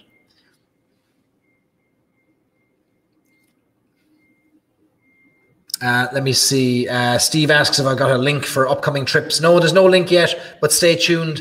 We're redeveloping storiesandsIps.com at the moment, and we're hoping to launch in the next 4 weeks with details of where you can register your interest in trips and how you can engage more. So yeah, that's coming soon.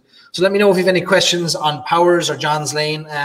Trying to think of a few more stories to share with you. But here's the new bottle. For those of you who haven't seen it in the flesh, this is the new shape of the Powers on the Powers range. Let me remove this comment so you can see it a bit better.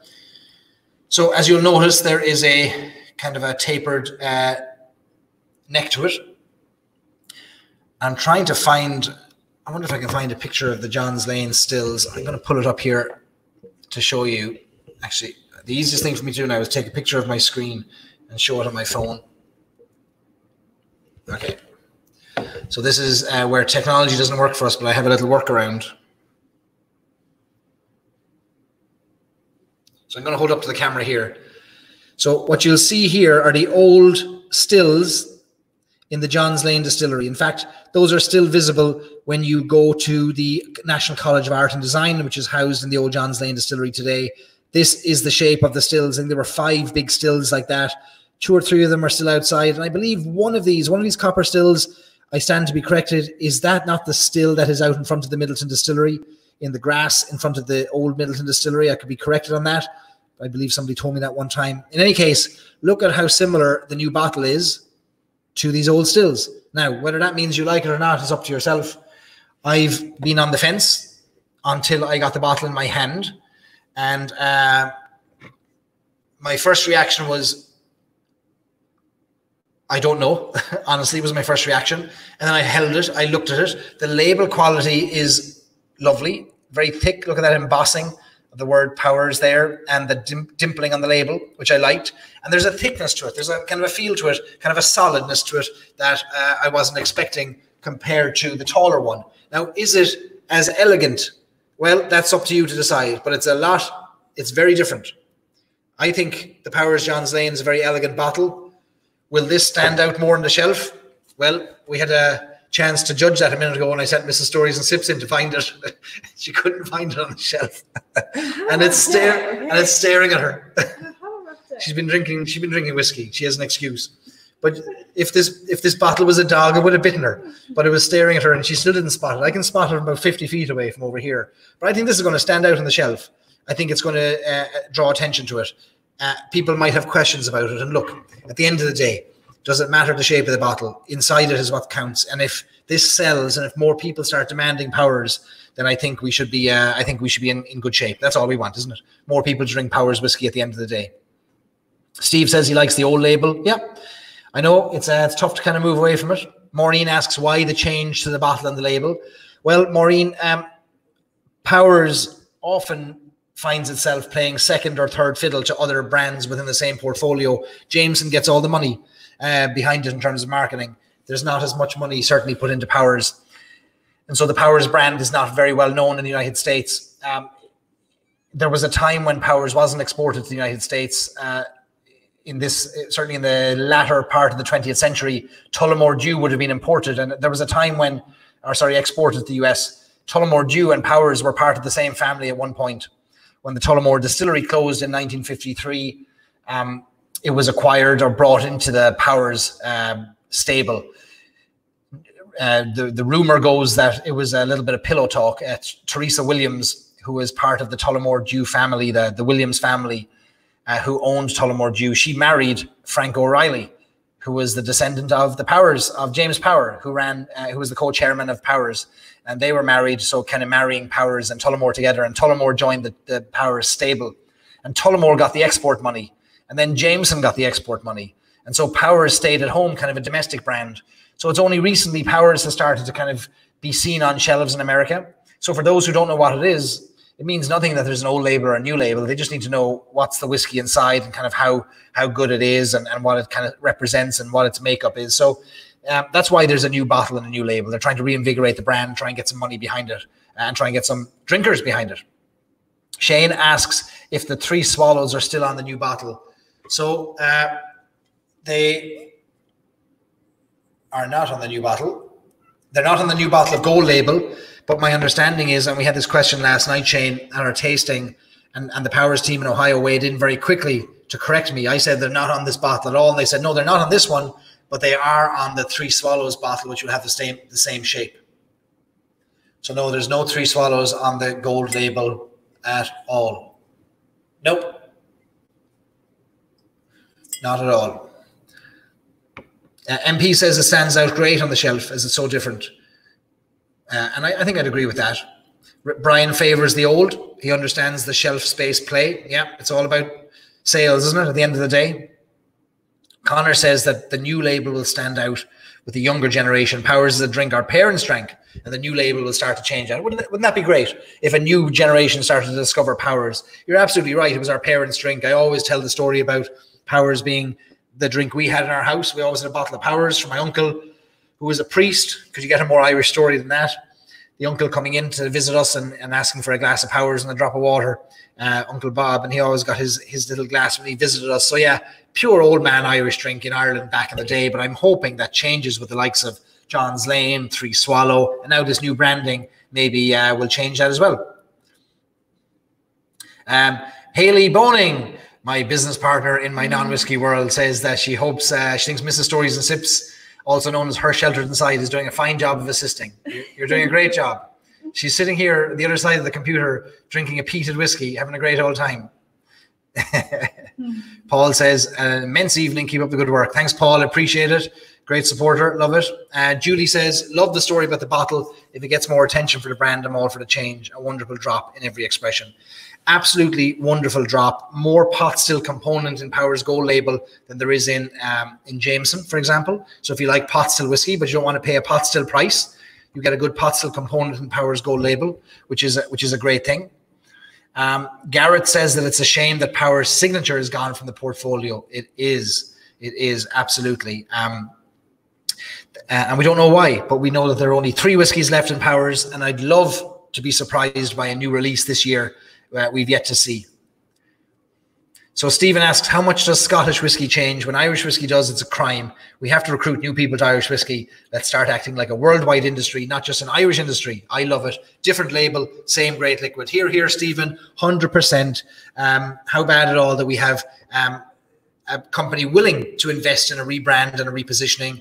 And interestingly, there are some, I don't know that Powers have shared any of this, but they're working with a number of bartenders here in the United States to create some really interesting approaches and to this new brand and to the utilizing the old liquid, but intersecting that with some new approaches to cocktail making. Stay tuned. I'm going to bring on a cocktail, an American cocktail expert in the next couple of weeks who's doing incredible things with Irish whiskey in Chicago, where he's combining real historic approaches to Irish whiskey with scientific approaches to molecular gastronomy and molecular approaches to whiskey and to drinks. So we're going to bring him on a couple of weeks to do a little cocktail demonstration on how he's using fantastic old brands like Powers and revigorating them in a new way, which is a great thing. Joe Moore, who's never one to shy away from giving us a comment every week here. Joe Moore, of course, is the Middleton representative in the Dublin airport. says the Powers is finally getting its chance to shine on the global stage. Great global brand ambassador in Derek. Derek's a great guy, and the future is looking bright. So Derek, is the global brand ambassador for Powers, and no better man to share the stories of that brand. So let me see. Quiveen says, a wise red-bearded man. Yeah, any red-bearded man is wise, I'd say. Once told me that after a substantial survey in the US, the term Powers had too many political connotations, and therefore the marketing money was pumped into Jameson. It's amazing the number of stories like that float around. I've heard that one before. I've also heard that the reason that Jameson got the marketing money was because it was a green bottle, and that they thought that would be more globally accepted as a symbol of Ireland. I don't know which is true. I'm fortunate enough that every now and again, Carol Quinn, the historian and archivist for Middleton, tunes into these live streams. And as she did today, she'll send me a little email and she'll say, I saw you shared a point there the other day. And without telling me that there's an actual truth, there's a different version of that. There's a more truer side to it. She'll say, here's a story you might not know about that. And she'll correct me in her own diplomatic style. And she'll share with me the real story. So who knows, if Carol's listening, maybe she'll share with us through an email to me or here in the comments why this is why Powers didn't get the money and why Jameson did. Jacob asks if I'll give you a good story about Powers. I shared a few of them there. Let me see, what other stories do I have about Powers? They were one of the first distilleries in Ireland to have a football team. Believe it or not, the Powers football team in the early 1900s competed against other companies around Ireland. What else? They had a fire department in the distillery. They, let me see, there was a time, oh yes, the Three Swallows story is a good story. I know that's heard a few times, but let me grab the other bottle. So Powers, these old shaped bottles, you'll see on the neck of the bottle, there are 3 swallows or 3 birds embossed on the neck of the bottle. And there are many stories existing as to why they are there. They've been on almost every bottle that has come out of the Johns Lane distillery and then Middleton over the years, either in embossing format or on a label. But the story goes, according to Carol Quinn, who should know such things, the archivist, that there's a reason why these are on every bottle. And some people think it was to denote the age statement of the whiskey. If there was 2 swallows, it meant 7 years, or 3 swallows, it meant 10 years. But the story goes that back in the 1800s and early 1900s, the Powers family in Dublin would have been as well known for their horses and carriages as they would have been their distilling. In fact, in Alfred Bernard's account in this little document of his visit to the Johns Lane distillery, he actually spends a whole paragraph talking about the stables and the quality of the horse hospital that was on the grounds of the distillery. But they were well known for their horses and carriages. And these horses and carriages were not for taking barrels of whiskey around Dublin or further afield, but it was rather to transport the Powers family to the dinners and affairs and dances and balls and things they would have attended and been invited to, the civic receptions and events of the day, or to their homes around the countryside, to Oilygate and Wexford. And each carriage would have had 3 horsemen. It would have had one on the front controlling the horses, and then 2 maybe at the back who would have protected the carriage from any marauders or somebody trying to get hold of or rob the carriage. And the story goes that because those carriages were on call 24/7, demanded at any time of the day or night by the Powers family, they wanted to make sure that those men were well taken care of. And so each of those horsemen would have been given a small little bottle of Powers whiskey. And inside of each of those bottles would have been enough to keep them warm, but not too much that they couldn't do their job. So the story goes that there was 1 swallow of whiskey in each of those bottles. And of course, with 3 men on the horses on the carriage, there would have been 3 swallows of whiskey on the horses and carriages. Hence, 3 swallows were iconically portrayed on every bottle. Now, that may be a good story. There may be 80% of truth to it. I love it as a story. I've also heard that swallows signify the start, or the arrival of the swallows signifies the start of the distilling season. There's many different versions of it. In any case, look, Irish whiskey and Irish stories are about falling in love with a bit of a story. And whether this is 100% true or not, I love it. And I'm going to repeat it until I am told through a cease and desist letter to stop telling that story. But Jacob, hopefully that gives you a little bit of a story. MP says that when the shutdown ends, he'll be doing a free Powers 3-swallow bottle giveaway for the Irish whiskey fans of America to celebrate. Now, he's tipsy now, so if I forget it, hold him to it. Everybody take your screenshots there of MP's offer of a free Powers 3-swallow bottle. Great stuff.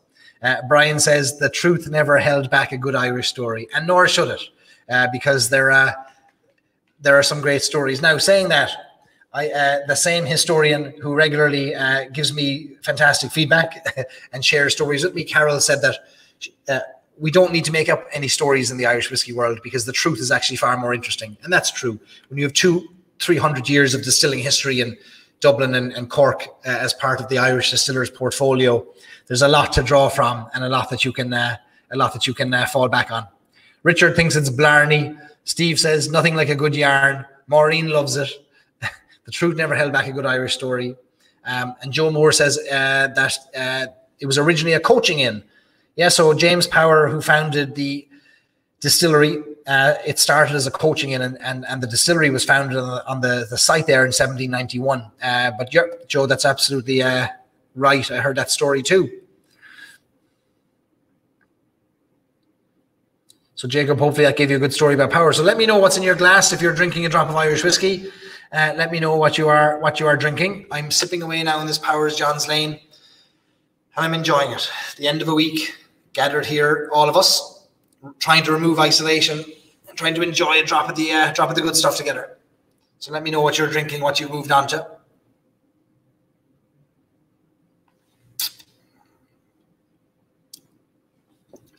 Good man, JJ. Great lock-in tonight. He's had John's Lane in the glass now. Only 2 drams left. Sublime whiskey, succulent blend of spice and golden caramel honeyed liquid. Beautiful. Have you tasted the older Powers? I have. I've tasted not as much as I'd like to, but I have tasted some of the older Powers. St. Patrick's Day, we did our first live stream to bring people together, and I tasted an old 15-year-old Powers from Italy, which apparently tastes like poison and was clearly given to me as a joke. But it was a really interesting blend. The older Powers were distilled using much less efficient methods than they are today, so it's not unusual for older whiskies to not taste as good as even a younger whiskey would today, because distilling has come so far in the past few years. So it's not unusual for those whiskies to not be as good as we kind of want them to be. So let me see where we have it today where we are today with the whiskies. Hermit on YouTube, green spot in front of the fire. No better place to be, Hermit. Good man. MP is back onto the Jameson signature. Great stuff. Williams onto his 3rd glass of the John's Lane. I started with it in a old-fashioned, which I have to come back to in a second. It's still sitting there for me. And I've got my drop of it here, which is lovely. Great to see the support for Powers tonight, everybody. Brian's got his 3 swallows. He's sitting in the rain in the hot tub. Very Irish weather in Ohio. Brian, I think whatever you do, don't send us a picture of that. We don't want to see you in the hot tub. But thanks for giving us a nice visual there of where you are. John's poured himself a Powers John's Lane. Steve's got a Powers 3 swallows. Barton would love to hear the story about the Dublin fire. He's drinking John's Lane. Okay, so let me see. There's the Great Whiskey Fire in Dublin. What year was that? That's taking me back to one of my early episodes of Stories and Sips now. Mrs. Stories and Sips, chief researcher, has raced to the computer on the other side. The Great Whiskey Fire in Dublin. What year was that? 1875. Okay, so in the Liberties area in Dublin, which was originally the known as the Golden Triangle of whiskey production, there were 4 massive whiskey distilleries in Dublin around that time. You had John Jameson, you had William Jameson, a relative, you had George Rowe, which was opposite the Guinness brewery, and you had Powers. These were the 4 main distilleries. Also in that area, because you had all of these distilleries, you had bonded warehouses. You had rows and rows of wooden warehouses that were storing the whiskey that was distilled in this Golden Triangle. And as the story goes, in 1875, a fire broke out in one of these warehouses. And whiskey is nothing more than a flammable liquid. And when wood catches fire that contains whiskey, well, as you can imagine, all hell breaks loose. And so in 1875, one warehouse in the Liberties area of Dublin went up in flames. And the Liberties is on a bit of an incline, and it slopes down towards the river. And the story goes that as the fire took hold in that warehouse, the barrels, of course, burst, and the liquid released from the barrels poured into the streets outside these warehouses, which would have been urban warehouses right in the city centre. Homes and butcher shops and grocers would have all been situated in very close proximity. The story goes that the whiskey ran through the streets at a depth of about 2 feet, so 24 inches high of whiskey ran through the streets on fire. So flames of whiskey, and it was threatening to destroy the city, threatening to actually burn down the city of Dublin. Such was the intensity of this fire. And the story goes that there were pigs and cows that were in stables in the city were running through the streets being chased by flames. And the fire department at the time, the fire brigade and the police and the army would have been kind of British origin, were based in the city. Their task was to figure out how were they going to stem the tide of this whiskey river that was flowing through the streets of Dublin, showing no signs of stopping. And the head of the fire department at the time, and I don't remember his name, but it's a great old story. The story goes that he had the bright idea to send his men a few miles away to collect a substance that had been scraped off the streets of Dublin every single day. And that was the dung, the horse manure that had been left behind, because back in the 1800s, of course, 1870s, horse and cart would have brought you around the city. So the streets were full of horse poo. And that was scraped up and was brought to sites on the outskirts of the city. So he had the bright idea of sending men to collect it. And they brought this manure back by the cartload. And they started building walls of manure in an effort to stop the spread of this whiskey river. And the story goes that it saved the city of Dublin by them stemming the flow by putting horse manure to block the way. Now, 14 people, I think it was, died that night. And apparently they didn't die from flames. They didn't die from being burnt alive, but rather they died from drinking this whiskey that was flowing through the streets. So the story goes that the poor, misfortunate Dubliners who would have been living in extreme poverty at the time came out of their homes in the droves with every kind of vessel they could muster to collect up this liquid. The stories go that they were collecting the whiskey in boots and bowls and all kinds of any vessel they could get their hands on, and then drinking the whiskey. But of course, it was boiling and it was on fire. And 14 people lost their life, not from the flames, but from drinking, overconsumption or overindulgence of the whiskey. So the story goes. So it's called the Great Whiskey Fire of 1875, and it's gone down in folklore in Dublin. And not everybody's very proud of how the Irish met their fate with that story. Let me see. Joe's got some details on it. James Robert Ingram was the fire chief. 5,000 barrels ignited, 13 people killed.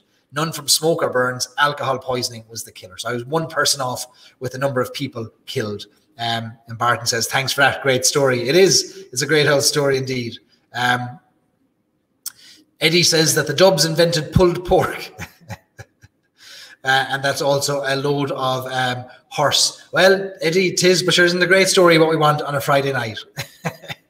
MP says, Friday used to be date night with his wife. Now it's Barry night. What does that mean? Go back to your wife. There's nothing to be gained from sitting here drinking whiskey with me. That's for sure. All right. So Dublin Fire, somebody else, yes, Facebook user who's probably commenting from our Facebook group, drinking whiskey with their shoes till death. Try hard alcoholics. Yeah. God help the poor creatures. All they wanted to do was get an old drop of the old queer stuff flowing down the river of whiskey. You don't get that very often. There was another fire, a fire in the Powers distillery, and I came across these photographs during the week, and I want to find out more about it.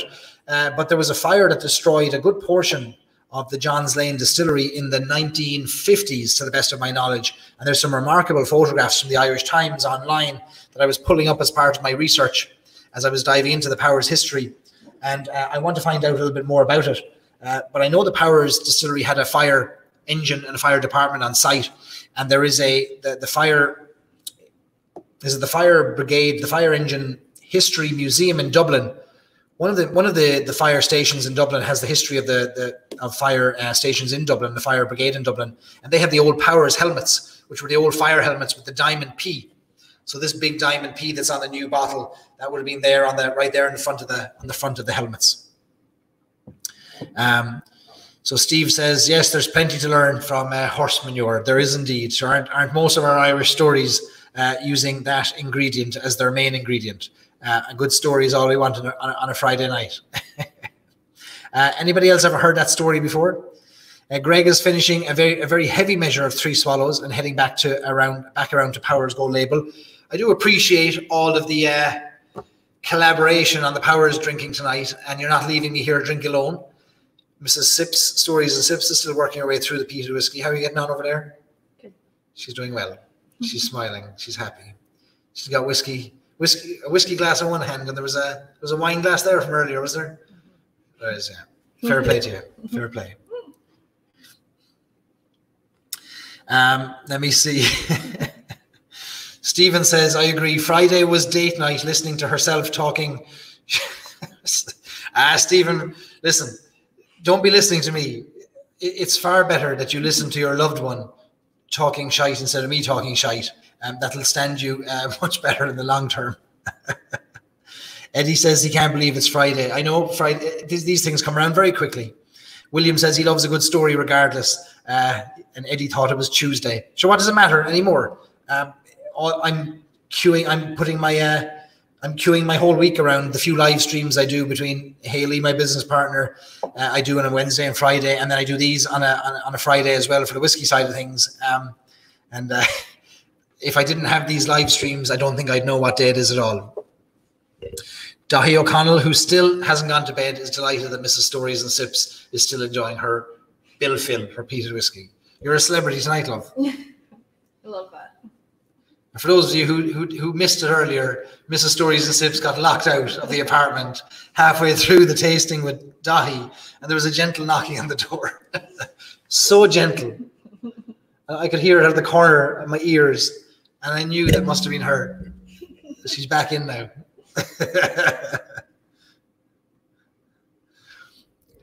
MP says to you all, you've helped me survive the shutdown with some education and some laughs. One love. Great stuff. MP, that's what this is all about. We're all locked into our homes when we should be locked into a pub. But while we're locked into our homes, can we not come together with our favourite whiskies and have an old drink and enjoy ourselves? That's all we're trying to do here. Quiveen says he's drinking more on a Friday night than he ever has. Barry's an awful influence. Quiveen, I didn't buy that whiskey that sits on your shelf. I didn't pour it into your glass. So for those of you joining the dots there now together, you'll see a few conversations happening on Facebook between people. So you'll see Stephen McGuinness saying that he doesn't want to listen to his better half talking to him on a Friday night because he'd prefer to come here. And then you'll see Siobhan Costello saying to Stephen McGuinness that she's upset with what he's saying. So now, I wonder, do these two know each other? You'll have to draw your own conclusions from that.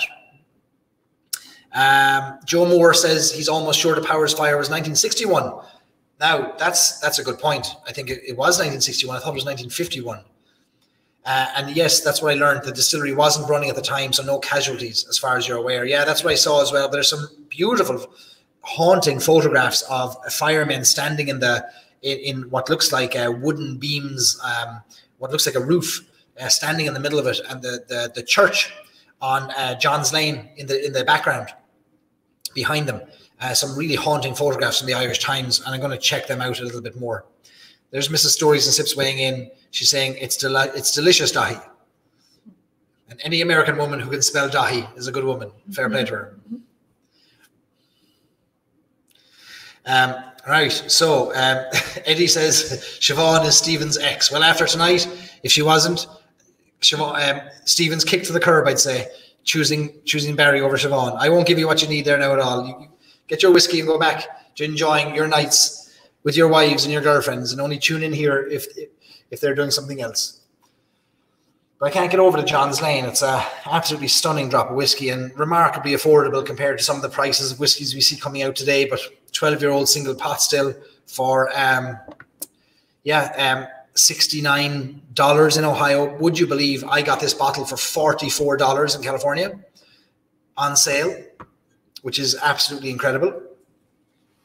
Steve reckons I should get Joe Moore on for Friday Night Stories and Sips. Joe, do you want to join in? I'll send you a link now in a second, Joe, and you'll have to put your money where your mouth is, and you'll appear on the screen beside me. And you can tell me about that great fire of 1961.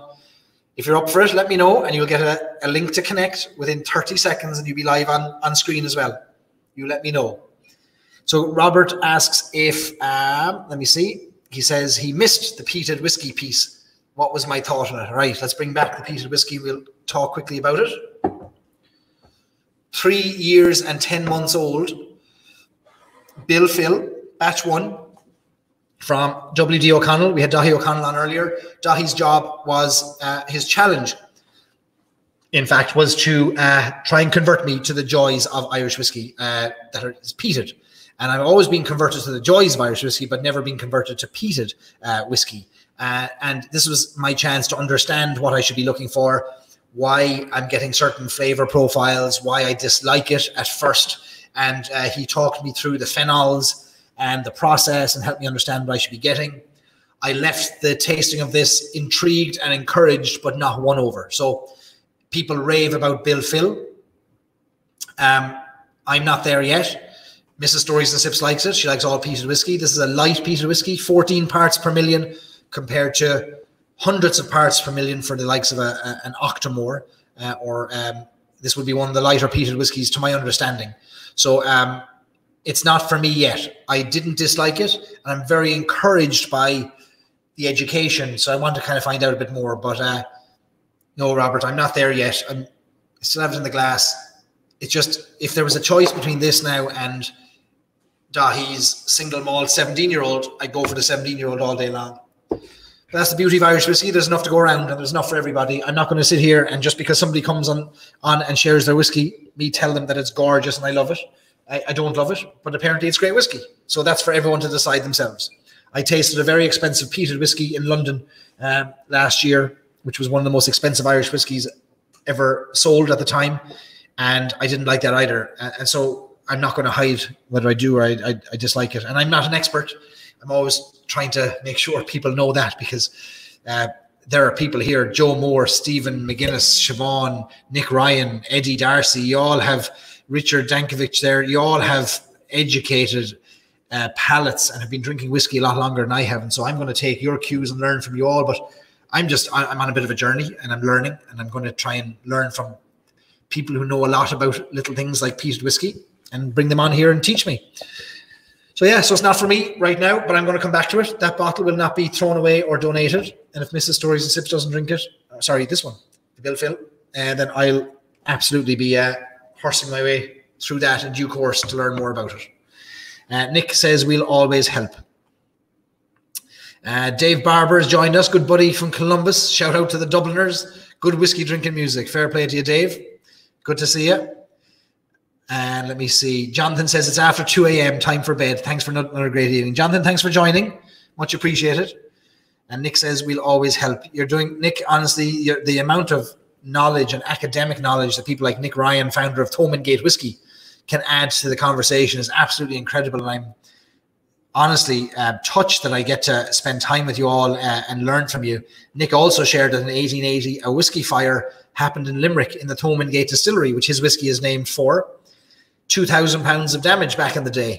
Yeah, there was no shortage of fires back then, and they wouldn't have had the fire retardation systems we have today. That's for sure. Everything made out of wood. Steve says, get it sorted with Barry. You've got a ton of knowledge and stories, and it'd be great to hear you share some of them. That's Joe Moore, I think he's referring to. Yeah, Joe would have a lot of whiskey knowledge, a lot of Dublin knowledge as well. Good Dublin man, Joe Moore. MP says, I loved your truth, Barry. You're right. You like it or you don't. Yeah, that's it. Lots of things I do and don't like. And I'm the first to tell you that I'm very late to the Redbreast game. I've tried to make up for it in the last year, but I've been very late to understanding why Redbreast was a good whiskey. And that'll tell you how amateur my palate was for many years. But now I've been won over, and that'll be the first thing I pull off the shelf at any chance that I get. Joe says the only way he'll go on the big screen is if Mark Bergen is with him. Right, Joe? So here's the challenge I'm going to pose to you. You get Mark to agree to it, and I'll get the two of you on the screen, and we'll talk about the Great Whiskey Fire, and we'll talk about all the fires, and we'll talk about the Aviators, the Great Whiskey Society that is made up, that was founded by the whiskey, by the employees of the Dublin Airport, which is another great story. So that would be a great old chat. So lads, if you're up for it, Joe, I'll leave it in your court. You can message me and let me know if you're up for it. Let me know. Let me know. William Grass says he believes a Stories and Sips book is in order.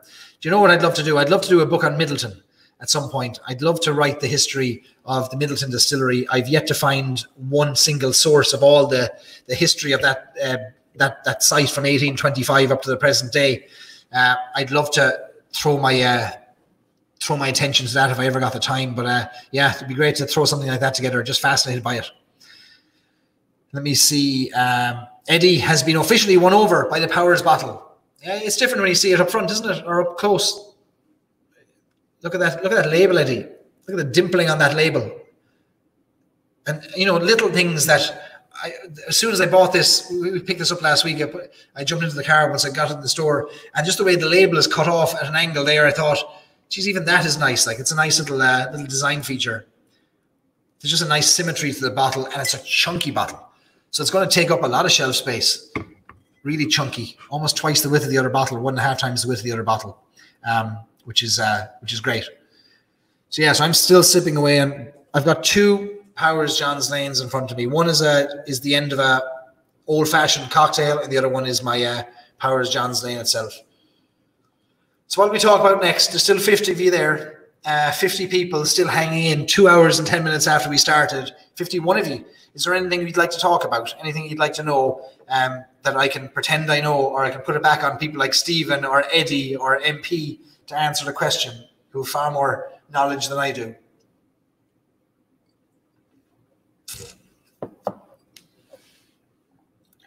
MP has been on the sauce now for a while, I'd say, giving away whiskey left, right and centre. Eddie Darcy, if governments allow, I'd love to buy you and your countrymen a whiskey. I'd say that nobody's going to turn down a free whiskey, MP, if you're buying. A fair play to you, MP. You're promising great things tonight on the live stream. Dahi's out. Good man, Dahi. Thanks for coming on. Really appreciate it. You gave us a great knowledge, a great education. Shared your knowledge on your two whiskies.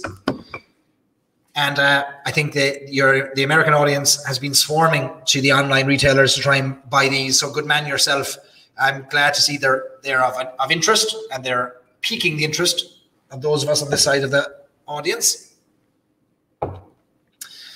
Let me see. All right, so here's a question that we can put out there that you all can answer in the comments. What is everyone's fantasy whiskey to try? Everyone's fantasy whiskey. So I would love to try, what would I love to try? A fantasy whiskey. I would love to know what that, those old silent distillery whiskies coming out of Middleton taste like. So there's a 45-year-old silent distillery was launched this year, even though it's peated, it's lightly peated. I'd love to know what they taste like and how they compare to present day. That would be a fantasy whiskey for me to try. So everyone feel free to weigh in on that. Let me see. Connor asks, outside of Middleton, which is the distillery that you're most excited about? For Connor, it's got to be Glendalough and their willingness to try different things. Connor, I've mentioned this in a few of the live streams. I am absolutely thrilled and excited and impatient at the launch of Waterford Distillery's whiskies. I chatted with their agronomist, or as she calls herself, the crop walker, Grace O'Reilly, yesterday, who's responsible for working with the farmers, 80 plus farmers that they work with to grow the grain, the barley for the distillery. She advises them on soil type, on barley type, on fertilizer methods. I'm absolutely at the edge of my seat waiting for what comes out of Waterford Distillery. They were supposed to launch in April. They're now pushing back their launch to September due to the COVID-19. But they, for me, are the most exciting, and they're going to change how consumers think about Irish whiskey 100%, because their focus is on the main ingredient in whiskey, which is barley. And today we see a lot of focus on wood and cask finishes. That doesn't mean they're not focused on it. It just means that they believe that barley is the greatest ingredient and that we should put our effort into that. So I'm really excited about them. Let me see. Barton asks, I've done all the tourist places. I think, where do I go in Cork to get a better understanding of Ireland? You go to a pub on Oliver Plunkett Street, Barton, called the High B, Hi-B, formerly the Hibernian Hotel. And the High B is a place of Cork history. You go in there, you're not allowed to pull out your phone. Don't be taking pictures. Don't be calling anybody. Don't talk loud. Don't talk loud. Thank you, Miss Stories and Sips. Go in there, go straight to the bar and order yourself a pint and sit down at the bar. You could be sat next to the Lord Mayor of Cork, or you could be sat next to a refuse collector. But I'll tell you what you will do is you'll have the crack. You'll have the Cork crack. And if you want to get a sense of Ireland and a sense of pure Cork, go into the High B and spend an hour or two in there midweek, 7, 8 o'clock, Tuesday night. That's where you'll get pure Cork. And when you're finished with that, where would you go after that? In Cork, Mel? Arthur Mains. Arthur Mains, yeah. More of a younger crowd. Arthur Mains pub. Bit of Cork. Mutton Lane, yeah. Old Cork. Oh, and I'll tell you what you'll do as well, Barton. You'll do the Cork Whiskey Walk. Eric Ryan, who's a distiller in the Middleton Distillery, who works alongside Brian Nation down there in Middleton. Eric Ryan, who I'll be speaking to tomorrow, actually, to interview him about the Cork Whiskey Walk, which I did last time I was home. You have to do the Cork Whiskey Walk. It could be done in about 45 minutes, but Eric makes sure it lasts about 5 hours. And there's a good reason for that. There's so much he has to share about whiskey in Cork and about the distilling history that goes back to the Cork Distilleries Company and the distilleries that merged together in the 1860s to form the Cork Distilleries Company. And I lived in Cork for 21 years before I moved out. And I never knew a fraction of the things he shared with me. And we'd walk down the streets in Cork and he'd walk me past buildings. He'd say, look up there. And I'd look up, and hidden in plain sight is the name Murphy and Son. And that was the Murphy family that were the owners of Cork Distilleries Company. And eventually of course, the owners of the Middleton Distillery. And so there's all these examples that Eric will share with you. So that's where you get a real good understanding of Cork, of Ireland, and of whiskey history. Redbreast 32-year-old is coming up as a fantasy whiskey. Let me see. Redbreast 27, Maureen. You can see it on the shelf behind me, Maureen, just behind my left ear, the ends of it. William shares my thoughts that he wants to try the Silent Distillery, if you can get hold of that. Siobhan would love to try the Middleton Pearl. That would be just wonderful. Siobhan was present at the launch, weren't you, Siobhan, in Galway, of the Middleton Pearl, or the delivery of the Middleton Pearl to the front door to Sonny Malloy's in Galway.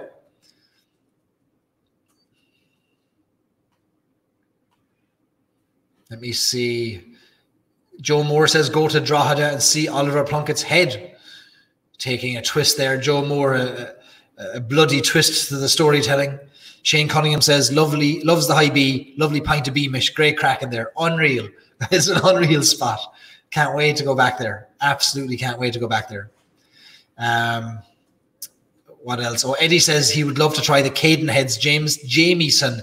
And he's not spelling that the wrong way. That is what the label says. Cadenheads is an independent bottler that has a tremendous history of buying from distilleries and bottling under the Cadenheads name. It's a beautiful bottle, green label, and it spells Jameson incorrectly on the label. It's the only Jameson product that has ever had 27 years old on it. Yes, there's a Redbreast 27, but there was never a Jameson 27. But Cadenheads has a Jameson 27, and that is from the Bow Street Distillery. Very, very sought after and very expensive. Wayne would love to try the Middleton Pearl and the Silent Distillery releases. We're all in that together. We should pool all our money and have a small little sipping, little dramine when all this is over. I keep talking up a big show here of going to Ireland when this is all over. But geez, wouldn't it be a great crack if we all met up and did one of these live and we cracked open a Middleton Pearl or something amazing? We all put 30 euros into the kitty and we all got a wee dram of it. That'd be unreal. Let me see. Richard Dankovic would love to see a cask strength Middleton, very rare. Shane loves the High B. Yeah, we said that one. I showed that one. Queeveen says go to the Shelburne Bar in Cork. Unbelievable collection. Yeah, absolutely. Go into Mark there in the Shelburne. He'll take care of you. Great collection in there. And you know, it's almost not really a whiskey bar. It's a bar that happens to have amazing whiskey, because you go in there and half the people in there are drinking pints, locals from around that area around McCurtain Street in Cork. But go in there and then they show you the menu, and the menu is like a Bible. It's about 30 or 40 pages thick of whiskey, which is unbelievable. Garrett says go on to the Castle Inn. That'll be a pure Cork night out, all right. Ashley says his fantasy is Dungorney in 1964. Can always get to nose it, but not to taste it. €70 plus a measure. Yeah, I had a sample of it in Dick Mac's pub in Dingle last summer, and I think I paid about the same for a measure, maybe a little bit more. And I was determined to taste this amazing 2 or 3 casks. Apparently, the marketing story goes, whether it's truth or fiction. Again, we don't let truth get in the way of a good story. The story goes that there were a number of casks were laid down in 1964 from the old Middleton distillery by Max Crockett, and his son Barry Crockett, who became the master distiller after him, discovered these casks lost because maybe they were the inventory of the distiller. They would have been off the books, so they weren't on the official inventory. And Barry Crockett, apparently walking the distillery and walking through the warehouse, discovered a number of casks, and in 1994 they bottled them under the name Dungorney. And 64, of course, was the year that they were bottled. So it was a 30-year-old single pot still. And Dungorney is the name of the river that runs through the Middleton distillery that still gives a large contribution to the water used to make the whiskey in Middleton. And Dungorney, the Dungorney area is a little bit further east of Middleton, where many of the Middleton warehouses are. So Dungorney 64 is a lovely drop altogether. I have a bottle in Ireland hidden away for a special occasion. So Barton says, High B and the Whiskey Walk need to be on our visit in November. Yeah, so we talked about if we can get to Ireland in November when Whiskey Live takes place. We'll do a bit of a Stories and Sips trip. We'll all meet up and we'll have a party within the party. And we'll do all of these whiskey things. So yeah, let's keep on, stay tuned here and we'll talk about that. Nick says, tell people to go to the tack room in Adair, take you back to my early years. Yeah, where I learned how to make cocktails and learned how to pour pints in Adair Manor in Limerick in the tack room bar underground there. Great old spot altogether. Would love to go back there. Wayne loves the plan of us all going to Ireland. Let me see now. There's some horse trading going on here in the background. Stephen and Eddie are talking about, I've tried this whiskey a few times. I have a man. I think you're referring to the Jamieson's Cadenhead's 27-year-old. Lads, don't forget about your good old pal that you're coming here to tune in for date night every Friday. If you're getting hold of this kind of whiskey, wouldn't you put aside an old Drameen for your buddy Barry so that when he comes back to Ireland, he can join you for a sip? Don't be shy. Warehouse number 11, says Joe Moore. Joe, you're an oracle of knowledge. Would you ever come on the old live stream and chat to us? Warehouse number 11 for Dungorney 1964. Great stuff. George, his favourite night was drinking at the Shelburne.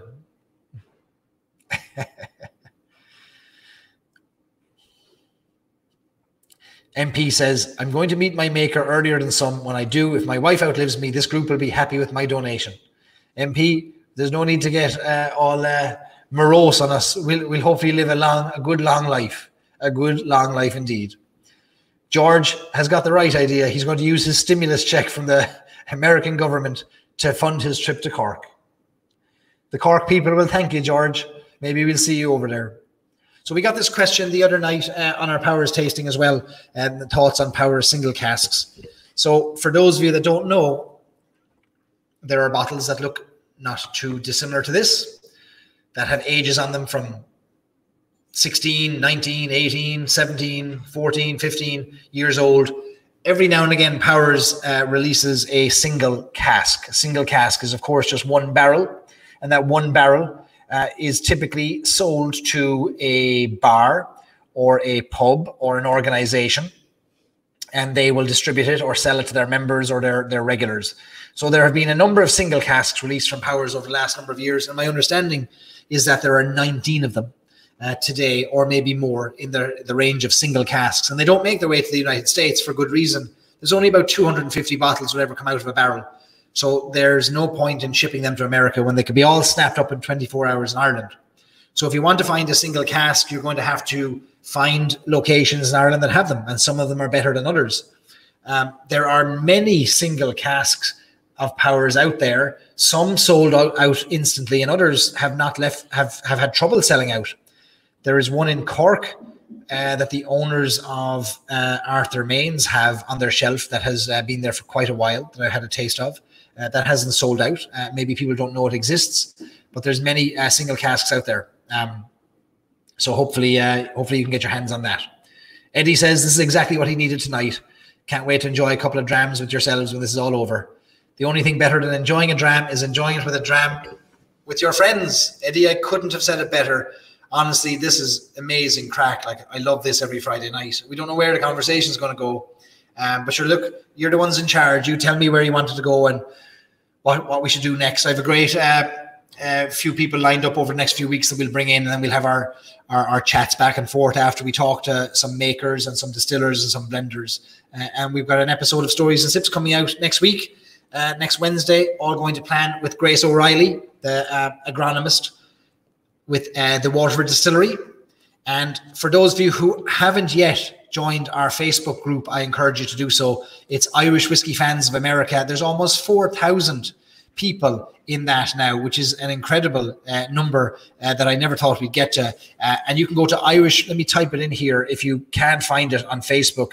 It's Irish Whiskey Fans of America, or you can just type in this URL, irishwhiskeyfans.com. It'll take you right to it. I'm going to put this up here now.